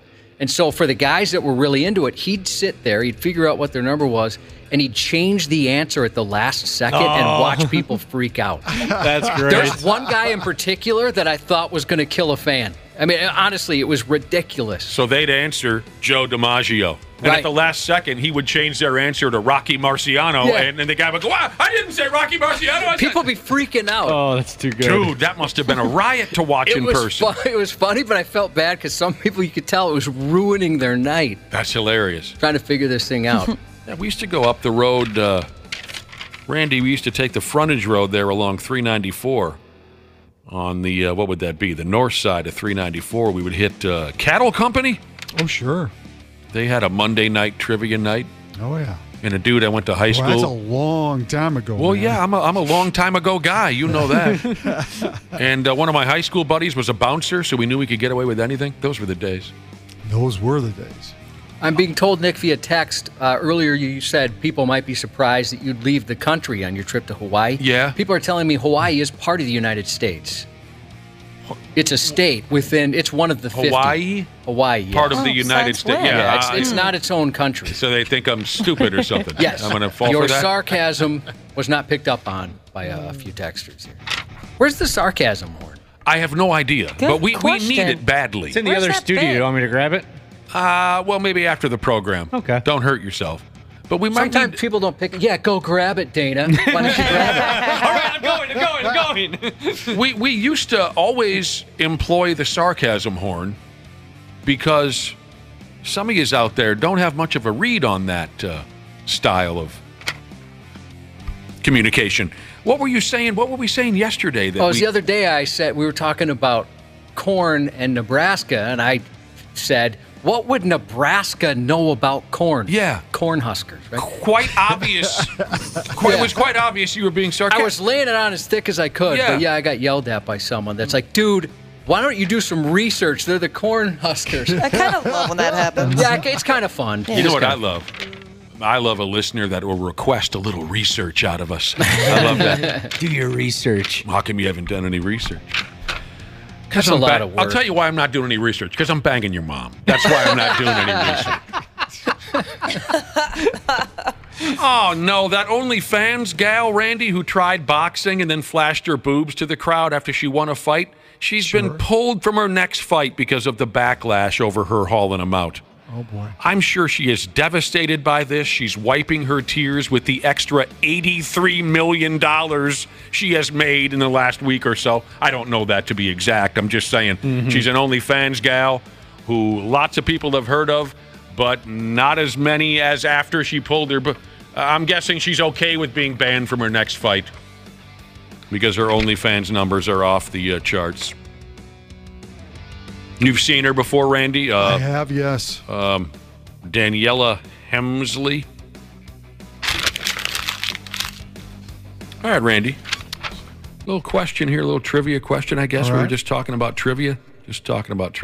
Oh, boy. I kind of wish Brad was here to make a fool out of himself on this I'm one. I'm glad Brad's not here. You're right. What am I saying? The first athlete to ever get $1 million endorsement. I'm not going to I would guess. say Michael Jordan, but I. Good guess, but that's incorrect. Okay. Why don't you try to guess what sport the athlete was professionally involved in? The first athlete to ever get $1 million. Oh, God, with the gas over here, Josh. Is there anything you can do about the gas? There's not much you could do. Just let it go. What sport was this individual involved in? 1964 was the year. What sport was he involved? I'll say baseball. I don't know. That's a great guess because there was nothing hotter in America in 1964 than baseball. Right. Except for maybe the Beatles or the Rolling Stones. Right. The first athlete to ever get $1 million endorsement was and this, I almost get emotional talking about this. It was a bowler. Take that, you bottle bitch! Come on! Let's have some fun! Try that trivia question out on your bros next time you're hanging out at the beer hall. It was a bowler by the name of Don Carter. Don Carter. Oh, sure. old DC, yeah. 1964, he got $1 million deal to endorse bowling balls from a company called Ebonite. I wonder what $1 million in 1964 would equate to now. Man. I'd like to do my own research, but I'm banging your mom. Oh, Mike. You would think it would have been Mickey Mantle when he endorsed Lucky Strike cigarettes or Muhammad Ali endorsed Wheaties or something in the 60s. Sure. It was Don Carter. Wow. $1 million is cool, but Don Carter never won the Odor Eaters Championship. No, he did not. Who was victorious? Big Ern McCracken. Big Ern. This text I thought you'd appreciate, Nick. Is Nick really banging my mom? You see, I didn't hear the sarcasm horn when he said it, and now I'm a little worried. You should be. We used to always blow the sarcasm horn. It looks like it would equate to about $9.8 million today. It would, okay. Yeah, that's a good coin. $9.8 million, Wapple Well, says. bowling was on TV more often back in those days. Yes, too. it was. I didn't know that. What was that one show where they would bowl for prizes and they would have different pin setups that you would try to hit? Well, you're talking about Bowling for Dollars. Yeah. Yes. Randy and I watched that on television. Yeah. And they still have bowling on television, but They do, but not as often. it's hard to follow when and what channel. For the longest That's time, correct. For the longest time, they had a deal with ESPN, and they would be on at 10 a.m. and 11 a.m. before they fired up that stupid NFL coverage. For the longest time, they were Sunday mornings on ESPN. Now, I'm not that good with the television. I can't find it. And when I do, it's usually not live. It's a repeat. I love bowling on television. So it's just difficult to... NHRA, same thing. NHRA had that deal with ESPN for so many years. Sunday night starting around 6 o'clock.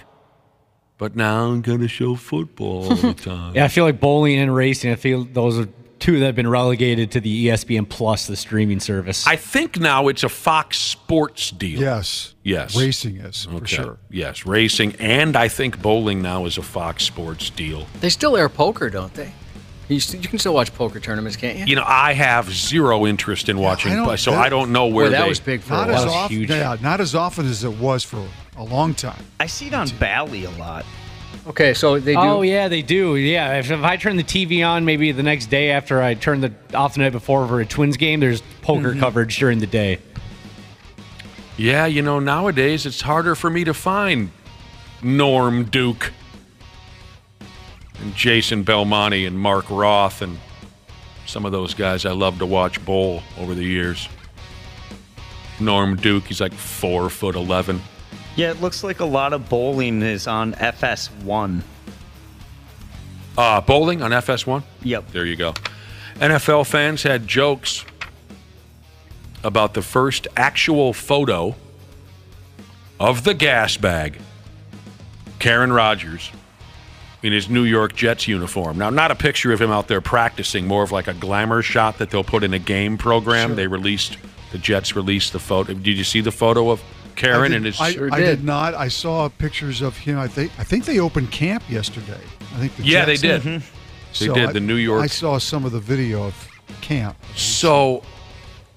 Camp started, and so did Hard Knocks.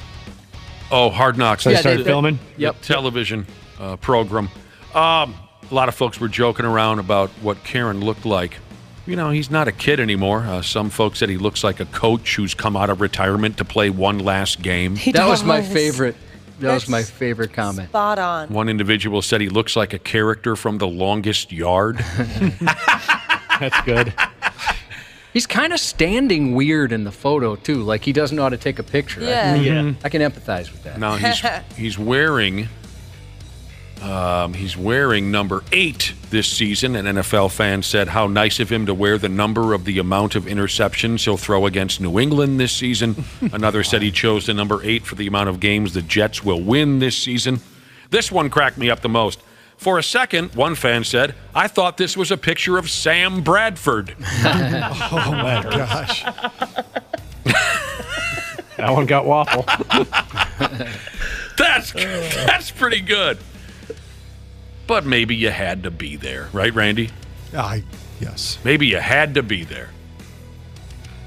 I actually think if the Jets are healthy, they're going to be an interesting team. They've got a really good defense. If Breece Hall comes back healthy at running back from that knee injury, they've got young receivers. He's got guys that he trusts on the outside, and Lazard. I hope they fall flatter on their face than any team we've ever seen. I think they're going to be an interesting club. Of all time. I hope it goes down as an all-time failure. Well, a ball player for the Jets by the name of Michael Clemens walked through the parking lot for the first day of training camp without his shirt. And he was also carrying a baseball bat wrapped in barbed wire like he was preparing for a match in Japan against Terry Funk. Okay, This is up on 93x.com. all for Hard Knocks. That's right. That's exactly what it is. All for Hard Knocks. He wants to be the star of Hard Knocks. Others said it was more like he was a character on the television show Never Saw It, The Walking Dead. That's what it was. Yeah, he had Lucille. He even named the bat Lucille, just like in the show. It's a badass little video. I like it. The slow motion, shirtless, muscular guy? Yeah, it's cool. Not Terry Funk. Your name isn't Terry Funk. Your name is Wapple. Wapple. I wish it was Terry Funk. Did Terry? Oh, I wish you were Terry. Did Terry Funk ever name any of the weapons, the razor-sharp weapons that he raked across Mick Foley's forehead in Japan? Did he ever name them? Not that I know of. Those guys would just bleed buckets and then go to a Japanese bar and wipe them out a beer, didn't they, Wapple, back in those days when Funk and Mick Foley were in Japan? Former 49ers quarterback Steve Young is returning to the football field this fall, Randy Shaver. Okay, good. I know he got let go by ESPN. Did they can him? Yeah. Yeah. Well, they canned a lot of people. Mm-hmm. Well, that's not right. Yeah. Including Susie Colbert, which is a shame. Steve Young is going to be an assistant coach for a girls' flag football team in California. Is his daughter playing? But two of them. Okay, makes sense. Yeah. He's going to be an assistant coach for the flag football team, the girls' flag football team at a joint called Menlo School in Atherton, California. Sure. This will be the first official season for fall girls' flag football. The state of California approved this sport for high schools in February. Both of his daughters are going to go ahead and play. Yeah. That sounds cool. Flag football has made a resurgence, even here in Minnesota, in the sense that... Well, they play it in the NFL. They might as well play it at the youth level, too.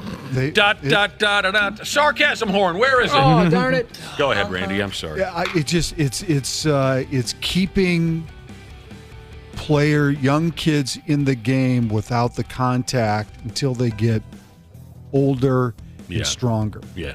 And it's and they're doing it on purpose. Local communities are playing more flag football for that reason. Kids still want to play football, but they're not quite big enough to play. And some kids, they're like Wapple, late spurts. What the hell? What, dude? Talking about? Yeah. You'll get there someday. We're still waiting for Wapple's late surge. We are? You are going to fill out eventually, Wapple. Your body's going to go through some changes. Wouldn't that be amazing? Just all of a sudden, someday I walk in 6'5", just 250 pounds. You will fill out. Still the same size. Yeah, small head. I understand what you mean, Randy. They're keeping the kids away from contact to try to keep them interested, and the parents won't be panicking about concussions. Yep.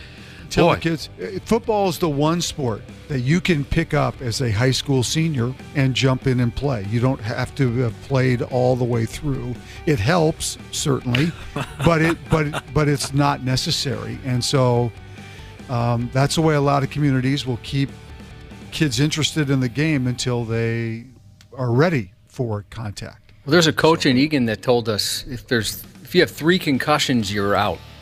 If they have 3 confirmed concussions, so if you get a concussion in 3rd grade, there's one, and if it happens again, you're out. So they were recommending some kids wait a little bit to make sure they can play high school football. I understand what they're doing. Of course, you'd have to be an idiot not to understand what they're doing. I'm just picturing myself when I was, say, 13 years old. If suddenly they abruptly said, well, we're changing football now, we're going to play flag football so none of you get hurt, boy, I would have been pissed off because I love diving headlong into somebody's knees when they weren't looking. They're not changing anything. They're just making that an option for kids. There's still tackle football at 3rd grade, 4th grade, 5th grade, but they're keeping flag football alive for kids to have an option. A different option. I mean, I know that in the last 10 years or so, there's been this new movement in youth football where you try to teach the kids to use their shoulders to tackle as opposed to their helmets. When I was a kid, our coaches specifically said, you aim your helmet at this guy's chest. That's correct. That's just the way it was. That's the way we were taught. Specifically, I aim my helmet at that weak-ass little rubber chin strap that we used to use. We should clarify that. It wasn't the helmet, it was your face mask. Well, we were told helmet, face mask, same damn thing. Yeah, well, it's not, though. You don't want to put the top of your head into somebody's chest. Well, that's what we were told. Well, then you were taught wrong. It was a face mask. Well, it wasn't just one guy, Randy. Just so that you can see what you're tackling. I was taught wrong. You were. You don't put the crown. It worked. You don't put the top of your helmet, your head, into somebody's chest. Well, it worked every time I did it. They'd go down. Well, I'm not saying it was the healthiest thing in the world. I'm just telling you how it was. Of course, I know I'm lucky. We're all lucky we didn't break. I wasn't the only. This was something that we were taught. You use the top of your helmet and you put it in their chest. And like I said, I would aim for their chin. But things are different now. Things are a lot different now. Apple always went groin for some reason. That's what I was taught. Yeah, but not by a coach. Yeah. It was a neighbor guy. I was self-taught. Hey, arena football's coming back to the Twin Cities. How about that? Bring back the Pike. Yeah, I went to a Pike game when I was a kid. Sure, Ricky Foggy. Yeah, were they only around one season? One season, They were 1 year. I was there to see Ricky Foggy. By God, I can tell you that right now. Bring back the Pike. Bring back the Minnesota Moose. Ah, the hockey team. Mm-hmm. Guy I went to high school with played for the Moose. There's going to be an arena football team in St. Paul in 20+24. Cool. Really? I thought you would take a massive dump all over this. No, I think it's an option, and I'm sure they'll make it fun. I'm sure they'll find a way to make it fun. I never went to a Pike game. Is it kind of like minor league baseball where sometimes they're a little more loose, have a little more fun? They have I don't a lot more remember. fun. I went once. We drank a lot of beer. I don't remember. I was just there to see Ricky Foggy. Yeah, you can't make it a totally serious game because I think that turns off people. I think you got to have it kind of like what the Saints were for baseball. Make it like a swarm game. Yep, like a swarm. I went to one of those, and that was enough, too. I really liked it, but it was also enough. I thought it was a lot of fun. I thought it was cool they're playing rock music during play. I mean, you're not used to that. Wapple, didn't you think Randy was going to undo his trousers and pull down his underwear and take a massive dump all over this? Totally. God. Well, just like he does to the XFL. Yeah, we talk about the XFL and the USFL. They're trying to be the NFL. That would be a change for Randy, though, if his underwear was off when the poop came out. Usually it's at his age, you know. Oh, my God. I'm getting there. It happens. You saying my reflexes are so slow I can't get my underwear down fast No, enough? I just mean when you get older, sometimes accidents happen. What's wrong with he's saying you wear diapers. Oh, my God. Come on. I don't get it, Randy Shaver. I mean, so what if the USFL and the XFL are trying to be the NFL?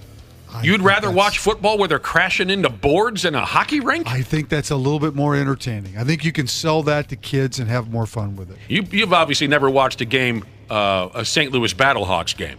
I haven't, and I never will. They're in the XFL. Caca. My complaint about the XFL is I was hoping for more wrestling. We're not actual wrestling, but more gimmicks, like WWE gimmicks. We had He Hate Me, but that's about it, just the name. When they first started, I mean, I suppose the way there were some obvious changes in the rules, but Jim Ross and Jesse Ventura and Lawler, I mean, they were kind of wacky about it at first, and then they decided to go more mainstream. For those of you who are old enough to remember the first season of the XFL, at first they tried to make it kind of WWE-ish, and that wasn't working, so then they started calling games straight up. And you don't have Jesse Ventura in the booth to talk 3-4 defense strategies, you know. Right. You have Jesse in the booth, you know, all that stuff. It was really interesting. Was it a 30 for 30 or something they did on the XFL? And, like, the nuances that the XFL had that the NFL then took? Like like having sky cams and stuff like that. How the XFL had a dude just with a camera and a helmet, and he would run in with the blade. Oh, yeah. He's like running behind the running back. Now, the XFL's, not the XFL, arena footballs, you want to hear the other cities involved in this resurgence of arena football? Come 2020, I'm telling you, these are, they're going to have a team. Des Moines in it. Des Moines is not in there. Oh. Iowa's got to have a team. Yeah, bring back the Barnstormers. There's no Iowegians mentioned here in the story, Randy. Really? Wow. Yeah, you folks are too busy Shucking corn or whatever the hell you do down there. Austin, Texas. Boise, Idaho. Oh, Chicago. Okay. Somewhere's in California. Somewhere's in Colorado. Louisiana. You think they'll name him after that stupid Adam Sandler movie, whatever that team was, the Mud Bunnies or whatever they were? Remember the Adam Sandler movie where he was a football player? Oh, Waterboy? Yeah. What was that club called? I've never actually seen it. Yeah, it's been years. Is it decent or no? It's terrible. It's Even Adam when I was Sandler. a kid, I didn't think it was that funny. Oh, the really? only Yeah. saving grace of what's the movie called again? Waterboy. The only saving grace behind that movie is Jerry Reed. Yeah, the Mud Dogs. Mud Dogs? Mm-hmm. Ohio's going to have a team. Oregon, Orlando, Florida, Philadelphia, St. Louis, Tallahassee, Florida. That's a lot of travel. Wow. Tennessee, Washington, West Texas. This is all one league. Yeah. Wow. Okay.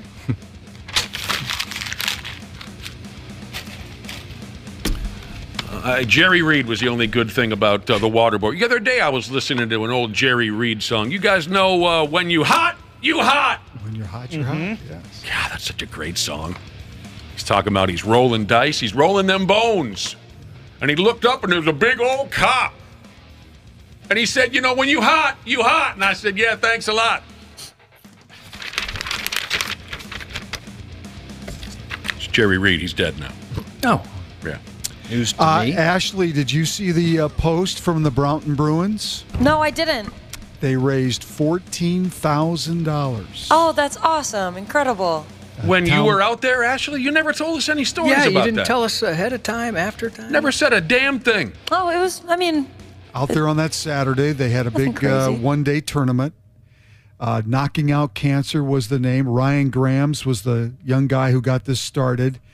And the Brownton Bruins baseball team and all these other teams that took part in that tournament that day raised $14,000 for cancer research and patient aid. that's incredible news. Thank you to those guys. That was great. And it was a beautiful day for baseball that Saturday, too. Wisco Maple Syrup Jesus has checked in on the arena football team topic. Yeah. Minnesota's getting an arena football team. Great. Now they're going to want a professional football team, too. Wisco Maple Syrup Jesus. One last thing for you, Nick. Yes. Happy birthday, Tony Oliva, today. That's a beautiful thing. 85. Is he 85 now? Yep. Happy birthday, Tony O. Half-assed morning show. 69. This show sucks. Who are you, fart knockers? 93X. CJ Ham for Standard Heating and Air Conditioning. When I'm on the field, I can take anything. But at home with my family, we like everything to be comfortable. That's why I trust the pros at Standard. They've been keeping Minnesotans like me comfortable for over 90 years. Is your cooling system making strange noises or not cooling properly? Don't wait for an AC breakdown this summer. Get a free in-home estimate with Standard Heating and Air Conditioning. Schedule your appointment today at standardheating.com. Stacking Benjamins with Joe and his good friend OG not only has great financial insight, it's laid back with humor too. Mr. Len Penzo's here. Now when I buy something, I'm like, can I actually spend any time with this thing? Len, I would imagine you've got to think about that too when you're buying stuff. You know, before I was retired, if I wanted something, I bought it. I don't care what it was. The Kings were in the Stanley Cup Finals, and me and the Honeybee, I mean, we didn't even think about it. $3,600 on 2 tickets. Now that I'm retired, those days are gone. The Stacking Benjamin Show, available on YouTube or wherever you listen. Okay, you see what he did? He French fried when he should have pizza. French fry when you pizza, you're gonna have a bad time. The 93X Half-assed morning show. What the hell are we doing now? It's Thursday. It's 8:34 in the godforsaken AM. The big Barbie weekend is coming up. Everybody wants to fall down and touch themselves to Margot Robbie in the new Barbie movie this weekend. It's pretty crazy how much hype this is getting. How many tickets they've pre-sold, all that. Yeah, I have a lot of friends that are planning out their outfits. They bought, dresses to wear, Barbie-like outfits to wear to the movie. A lot of pink. Yeah, go see it over the weekend. I heard that there's like a paint shortage of pink because they use so much in the movie set and That's stuff right. like that. That makes sense. God, you just killed a stupid news story for tomorrow. Thanks, Wapple. But yes, you're right. Wait a minute. All throughout the world, we're out of pink paint because of the sets they used while filming the Barbie movie? Yeah, worldwide shortage of pink paint. Anyone here have a Barbie doll when they was a kid? I did, but I was more of a Bratz girl. I've heard you mention that before, brats. Yeah, it makes more sense. What for makes sure. more sense? That I was more into Bratz girl. Yeah, you do seem like more of a Brad style. They wore punk rock outfits and lots of makeup, I think, Yeah. right? Okay. My sister had Barbie dolls. And I got to say, I feel a little guilty about this, but I was a curious young boy. Take and a little peek? I did take a peek. At least you didn't draw all over their faces with permanent marker like my brother did to my dolls. Why would he do something like that? Because he hates me. And thank you for jumping on that so I didn't feel as disgusting. You undressed a Barbie doll to see what was happening underneath? When I saw my first real one, you'd be surprised at how surprised I was. Yeah. That doesn't... What's happening here? That doesn't look like what Barbie looks like. You were a good kid, weren't you, Josh? I tried to be. You were a good kid. I still do feel a little awkward about that. Everyone did it. I used to have Barbie art in my bathroom, actually. What is Barbie art? Like old-timey photos, like black and white photos of vintage Barbies. Was your mom into it, or were my you wife, into it? my ex-wife. Oh. So yours as an adult? Yeah, as an adult, yeah. Mm-hmm. She liked the Barbie. Oh, so is she like super pumped for this Oh, thing? yeah. Yeah, she told me she's got an outfit playing everything. That's so. awesome. I actually have a Barbie in my living room now that I think about it. It's an Alex Morgan. She's a U.S. soccer player. They made a Alex Morgan Barbie doll of her in her uniform, and I have that in my living room, actually. You ever get weird with that thing, Dana? You ever sleep with it?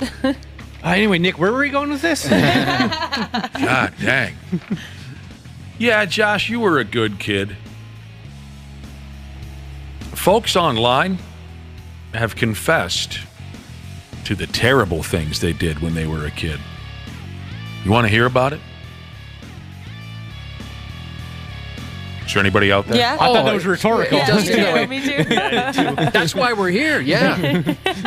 Absolutely. Might as well. I think I told you before I spit in my grandpa's face once when I was a real little kid. Just out of anger? Yeah. Because I've gleeked before by accident. That's embarrassing. That is embarrassing. And the poor bastard died shortly thereafter. So really, honestly, my last memory of any interaction with my grandpa was me spitting in his face. Oh. And there's lots of other things that I can't even talk about on the radio. We were pretty reckless. I did once fool my mother into thinking I was going to jail. Here are some terrible things that people confess to doing as children. All right? And if anybody has anything they want to get off their chest, and don't instantly jump all over these people. They are, is the correct word, Josh? They are repenting. Yes. They are regretful. They're not bragging. They're admitting it happened. I made a yo mama joke to my friend the week that his mother died. Oh. I knew about it. I had just totally forgot. I remembered that his mother had died the second it came out of my mouth. Oh, man. That's tough. Oh! I used to mention that when I would ever do your mom jokes. I'd be like, unless she's dead, then I'm sorry. I had a friend who, anytime somebody threw a your mama joke at him, he would say something terrible had happened to his mom. He got pretty creative with it. Oh, yeah. That's good. That's good. Oh, That's a yeah. good bit. And he made one kid almost cry. The kid felt so bad. Oh, yeah. He was the best at it. I got to remember to mention something here if we're going to continue on. Here's an individual who confessed to terrorizing many small animals. Ugh. It's concerning. Yeah. I'd probably hide that. Take that one to the grave. I dropped a baby chick down a sewer pipe at the zoo when I was 3. Oh, that gave me the chills. I plucked all the feathers out of my sister's cockatiel. Owie. I accidentally killed my pet rat and pet parakeet by jumping on them. I was 4. I was 4, they say. My uncle loved a duckling so much, my dad got for Easter, he squeezed it to death by accident. Oh, just like Of Mice and Men. I know, yeah, dude, that messed me up as a kid. There was they gave my uncle a nickname. Was that Lenny? Yeah. Oh, okay, that's the called him reference. Lenny? Yep. Yeah, they called my uncle Lenny. I knew it was from a show. I've never saw Of Mice and Men. He just jacked up. He hugged it so hard it died. Yeah, or read it. Yeah, yeah. It upped and They died. called him Lenny. Now, this individual, now just so you feel better about all this, this individual who claimed to have terrorized many small animals when they were 4, they go on to say, I have treated all my pets past that age with great care and gentleness, and I will do everything in my power for their health and comfort. I just didn't comprehend pain and death at the age of 4. Makes sense. How could you? Terrible things that people are confessing to doing as children. I put itching powder on a little girl on the bus. She had an allergic reaction and lost giant patches of hair. Oh, no. I hit a neighbor kid in the head with a baseball bat for calling my mom fat. Whew. I like that he defended his mom, but Bit of an overkill there, yeah. I blame my brother for pooping in the sink when it was actually me.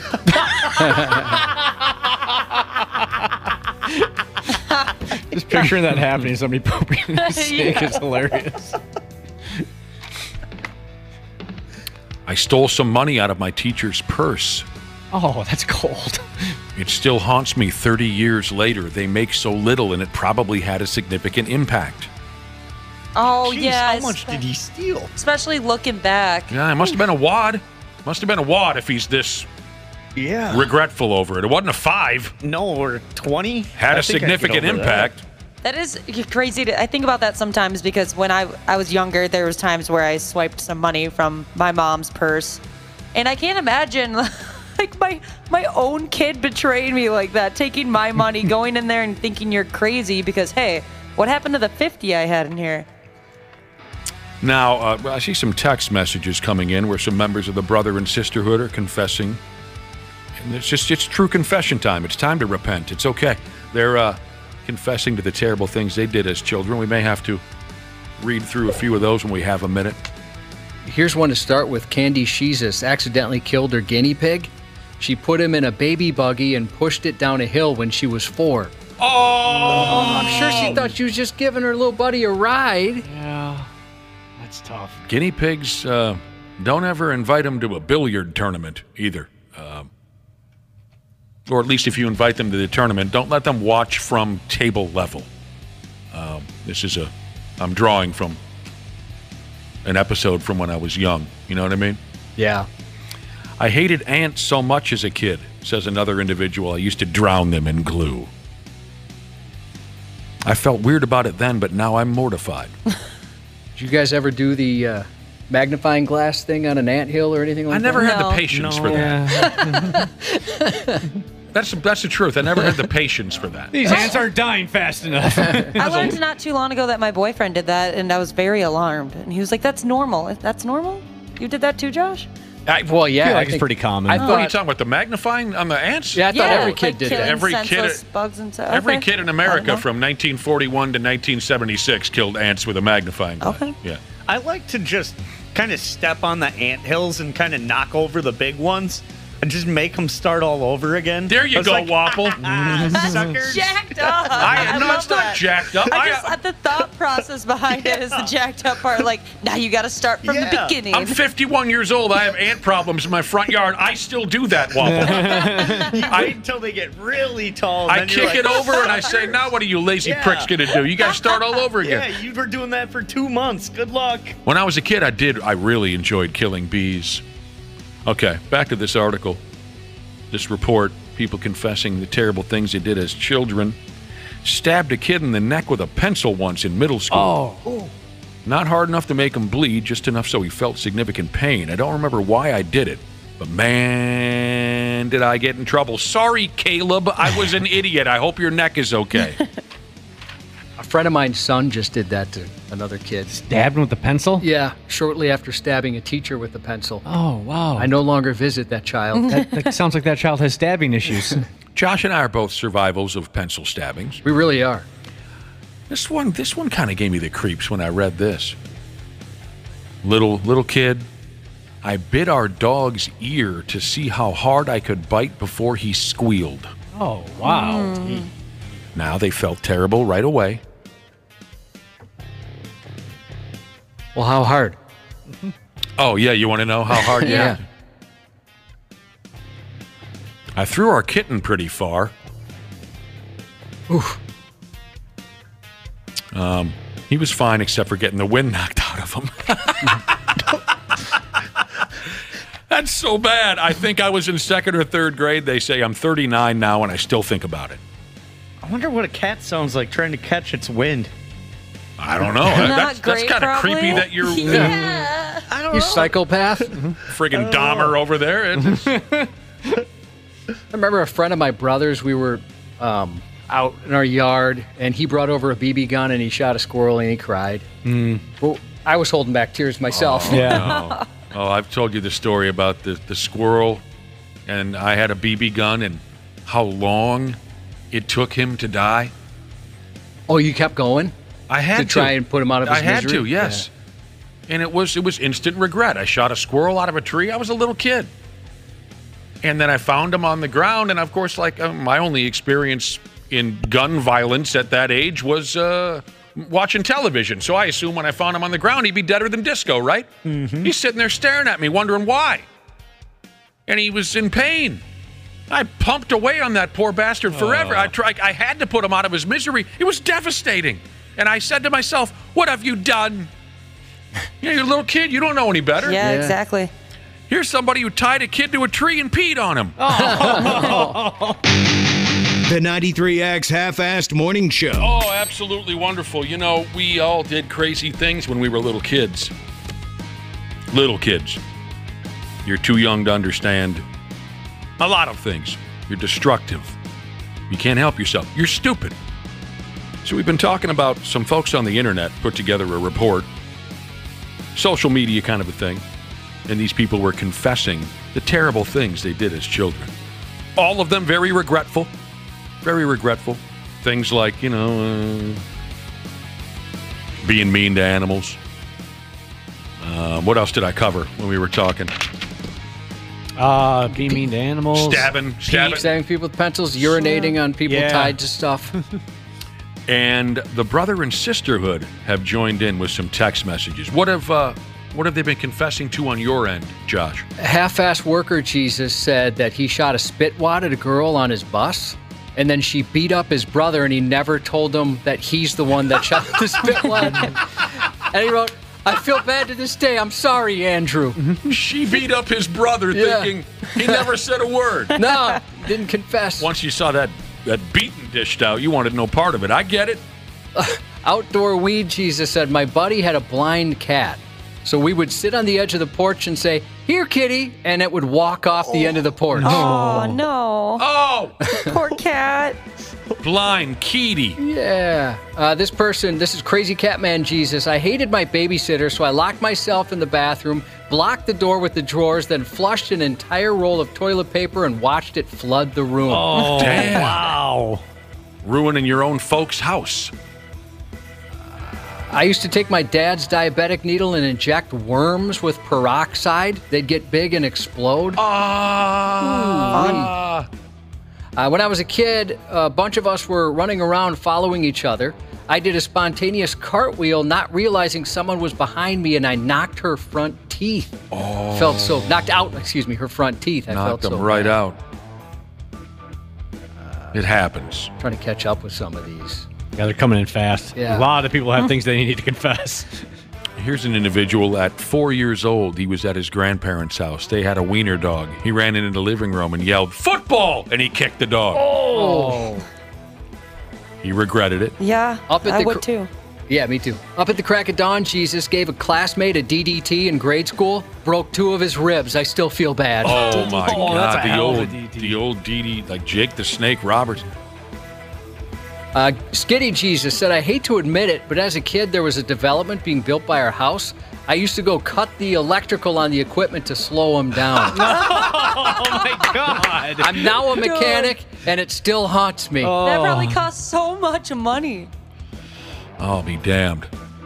Brother and sisterhood texted, and they confessed the terrible things they did when they were little kids. When I was 7, says a listener, I was playing in the sandbox with a neighbor kid. He kept throwing sand at me. Some of it got in my eye. For some reason, there was a putty knife in the sandbox. I threw it at him, and it stuck in his face. Oh! It's like out of a comedy. Uh-huh. And I ran away. Good call. Dude, you got a knife in your face. Here's a guy who pooped in his buddy's cat's litter box. Didn't George Clooney do that to somebody? He did as a prank. Yeah. His roommate, he would take he would scoop the cat's poop every day, and tell the roommate, I think the cat's constipated because it's not pooping. So the roommate was concerned, took the cat to the vet, was giving him medication, all that kind of stuff. Then Clooney pooped in there and pretended it was the cat that had been saving it up. That's good. One listener says, when I was very young, I used to pull the legs off of daddy long-leg spiders and then just leave them there. Oh. I stabbed my brother in the testicles with a pen when I was 5. Oh, man. New dad Jesus, new to the Jesus Club, welcome. I spray painted my dad's gold wing when I was a kid because I thought he wanted it to look like his friends. My dad got home from work, he saw the paint, but it took him 30 minutes to figure out what I had painted. He was 5 at the time. Oh. I'm sure, you're a kid, you're just trying to make your dad happy and have no idea what you really did. Here's a listener who damn near burned down his neighborhood playing with matches in the woods. Oof. A buddy of mine, he's a handyman, and he was at my house doing some work. He got a call, and he just went white. And he had to race home because he had bought, for him and his son to do something together, he bought some rockets. And they had a bunch of property. Like bottle rockets? Like rockets that you'd make, and shoot way up. Okay, okay. Hobby rocket. I forget what they're called. I see what you mean. mean. Not a pocket rocket. But so they would make these things together and shoot them, and he's told them time and time again, we have to be together when you do it. Well, the kid, he's too tempted. He decides to do it, and he started a huge grass fire, burned down part of his neighbor's property, took out, I think, a pole barn and a fence and all that stuff. The fire department had to show up with the planes, that scoop up water to put this thing out. Oh, my God. It was such a big deal. Some of these mistakes you made as a little kid were quite elaborate, if that's the proper word. I'll just dump it on you and see what you think. I mean, here's a guy whose dad started a coin collection when he was a kid with his father. So this listener's dad and grandfather had a lifelong coin collection. This guy went out and spent it. Oh. That sucks. Oh, my God. Taking some rare, Revolutionary Wars era quarter and putting it into a Pac-Man machine. Seriously, no. The kid, this other one, I mentioned it briefly. 8-year-old kid playing with matches in the woods. He starts a fire. The wind's blowing. The fire spreads. The fire department from 3 different towns come racing in. All he did, he ran away, but then he ran back and joined the other witnesses. Hey, what's going on here? Wow, this is crazy. They say they always do. The cops, they'll look, right? If it's a murder or something, they look in the crowd. They return to the scene. I've got a final here, and thank you for confessing to these things. We did some confessions of our own earlier. We're all regretful. Feel better. Yeah, I hope it does make you feel. We're all regretful. We're little kids. We didn't know what the hell we were doing. And you're all forgiven. Everybody's forgiven. My final. This listener was 12. He feels terrible about this. He was 12. His friend had a hot sister. Ooh. And he stole a pair of her underwears once out of curiosity. Stole her underwears. Just one pair. She probably didn't even miss it. Safe travels to Marissa, Talia, Big Sexy, and Michaela. They're going for 10 days out to Colorado, Wyoming, and Montana. That should be a nice trip. Union Drywall Jesus wants to wish a happy 38th birthday to his fiancée. And another reminder about the Shaver Shuffle 5K. It's back next month. An annual benefit for the Randy Shaver Cancer Research Fund. You can join them Saturday, August 5th, 9 a.m. in Plymouth, or sign up to run virtually any day of the month of August. You can do so on 93x.com. You got a chance to win a pair of Apple AirPod Pros along with prizes for winners in several categories. The 93X Half-Assed Morning Show. 93. The 93X Half-Assed Morning Show podcast is sponsored by Standard Heating and Air Conditioning. New episodes drop each weekday. If your podcast platform has ratings, go ahead and give us 5 stars and maybe give our enemies 1. Thanks, and here's a word from our sponsor. Don't wait for an AC breakdown this summer. Get a free in-home estimate with Standard Heating and Air Conditioning. Schedule your appointment today at standardheating.com.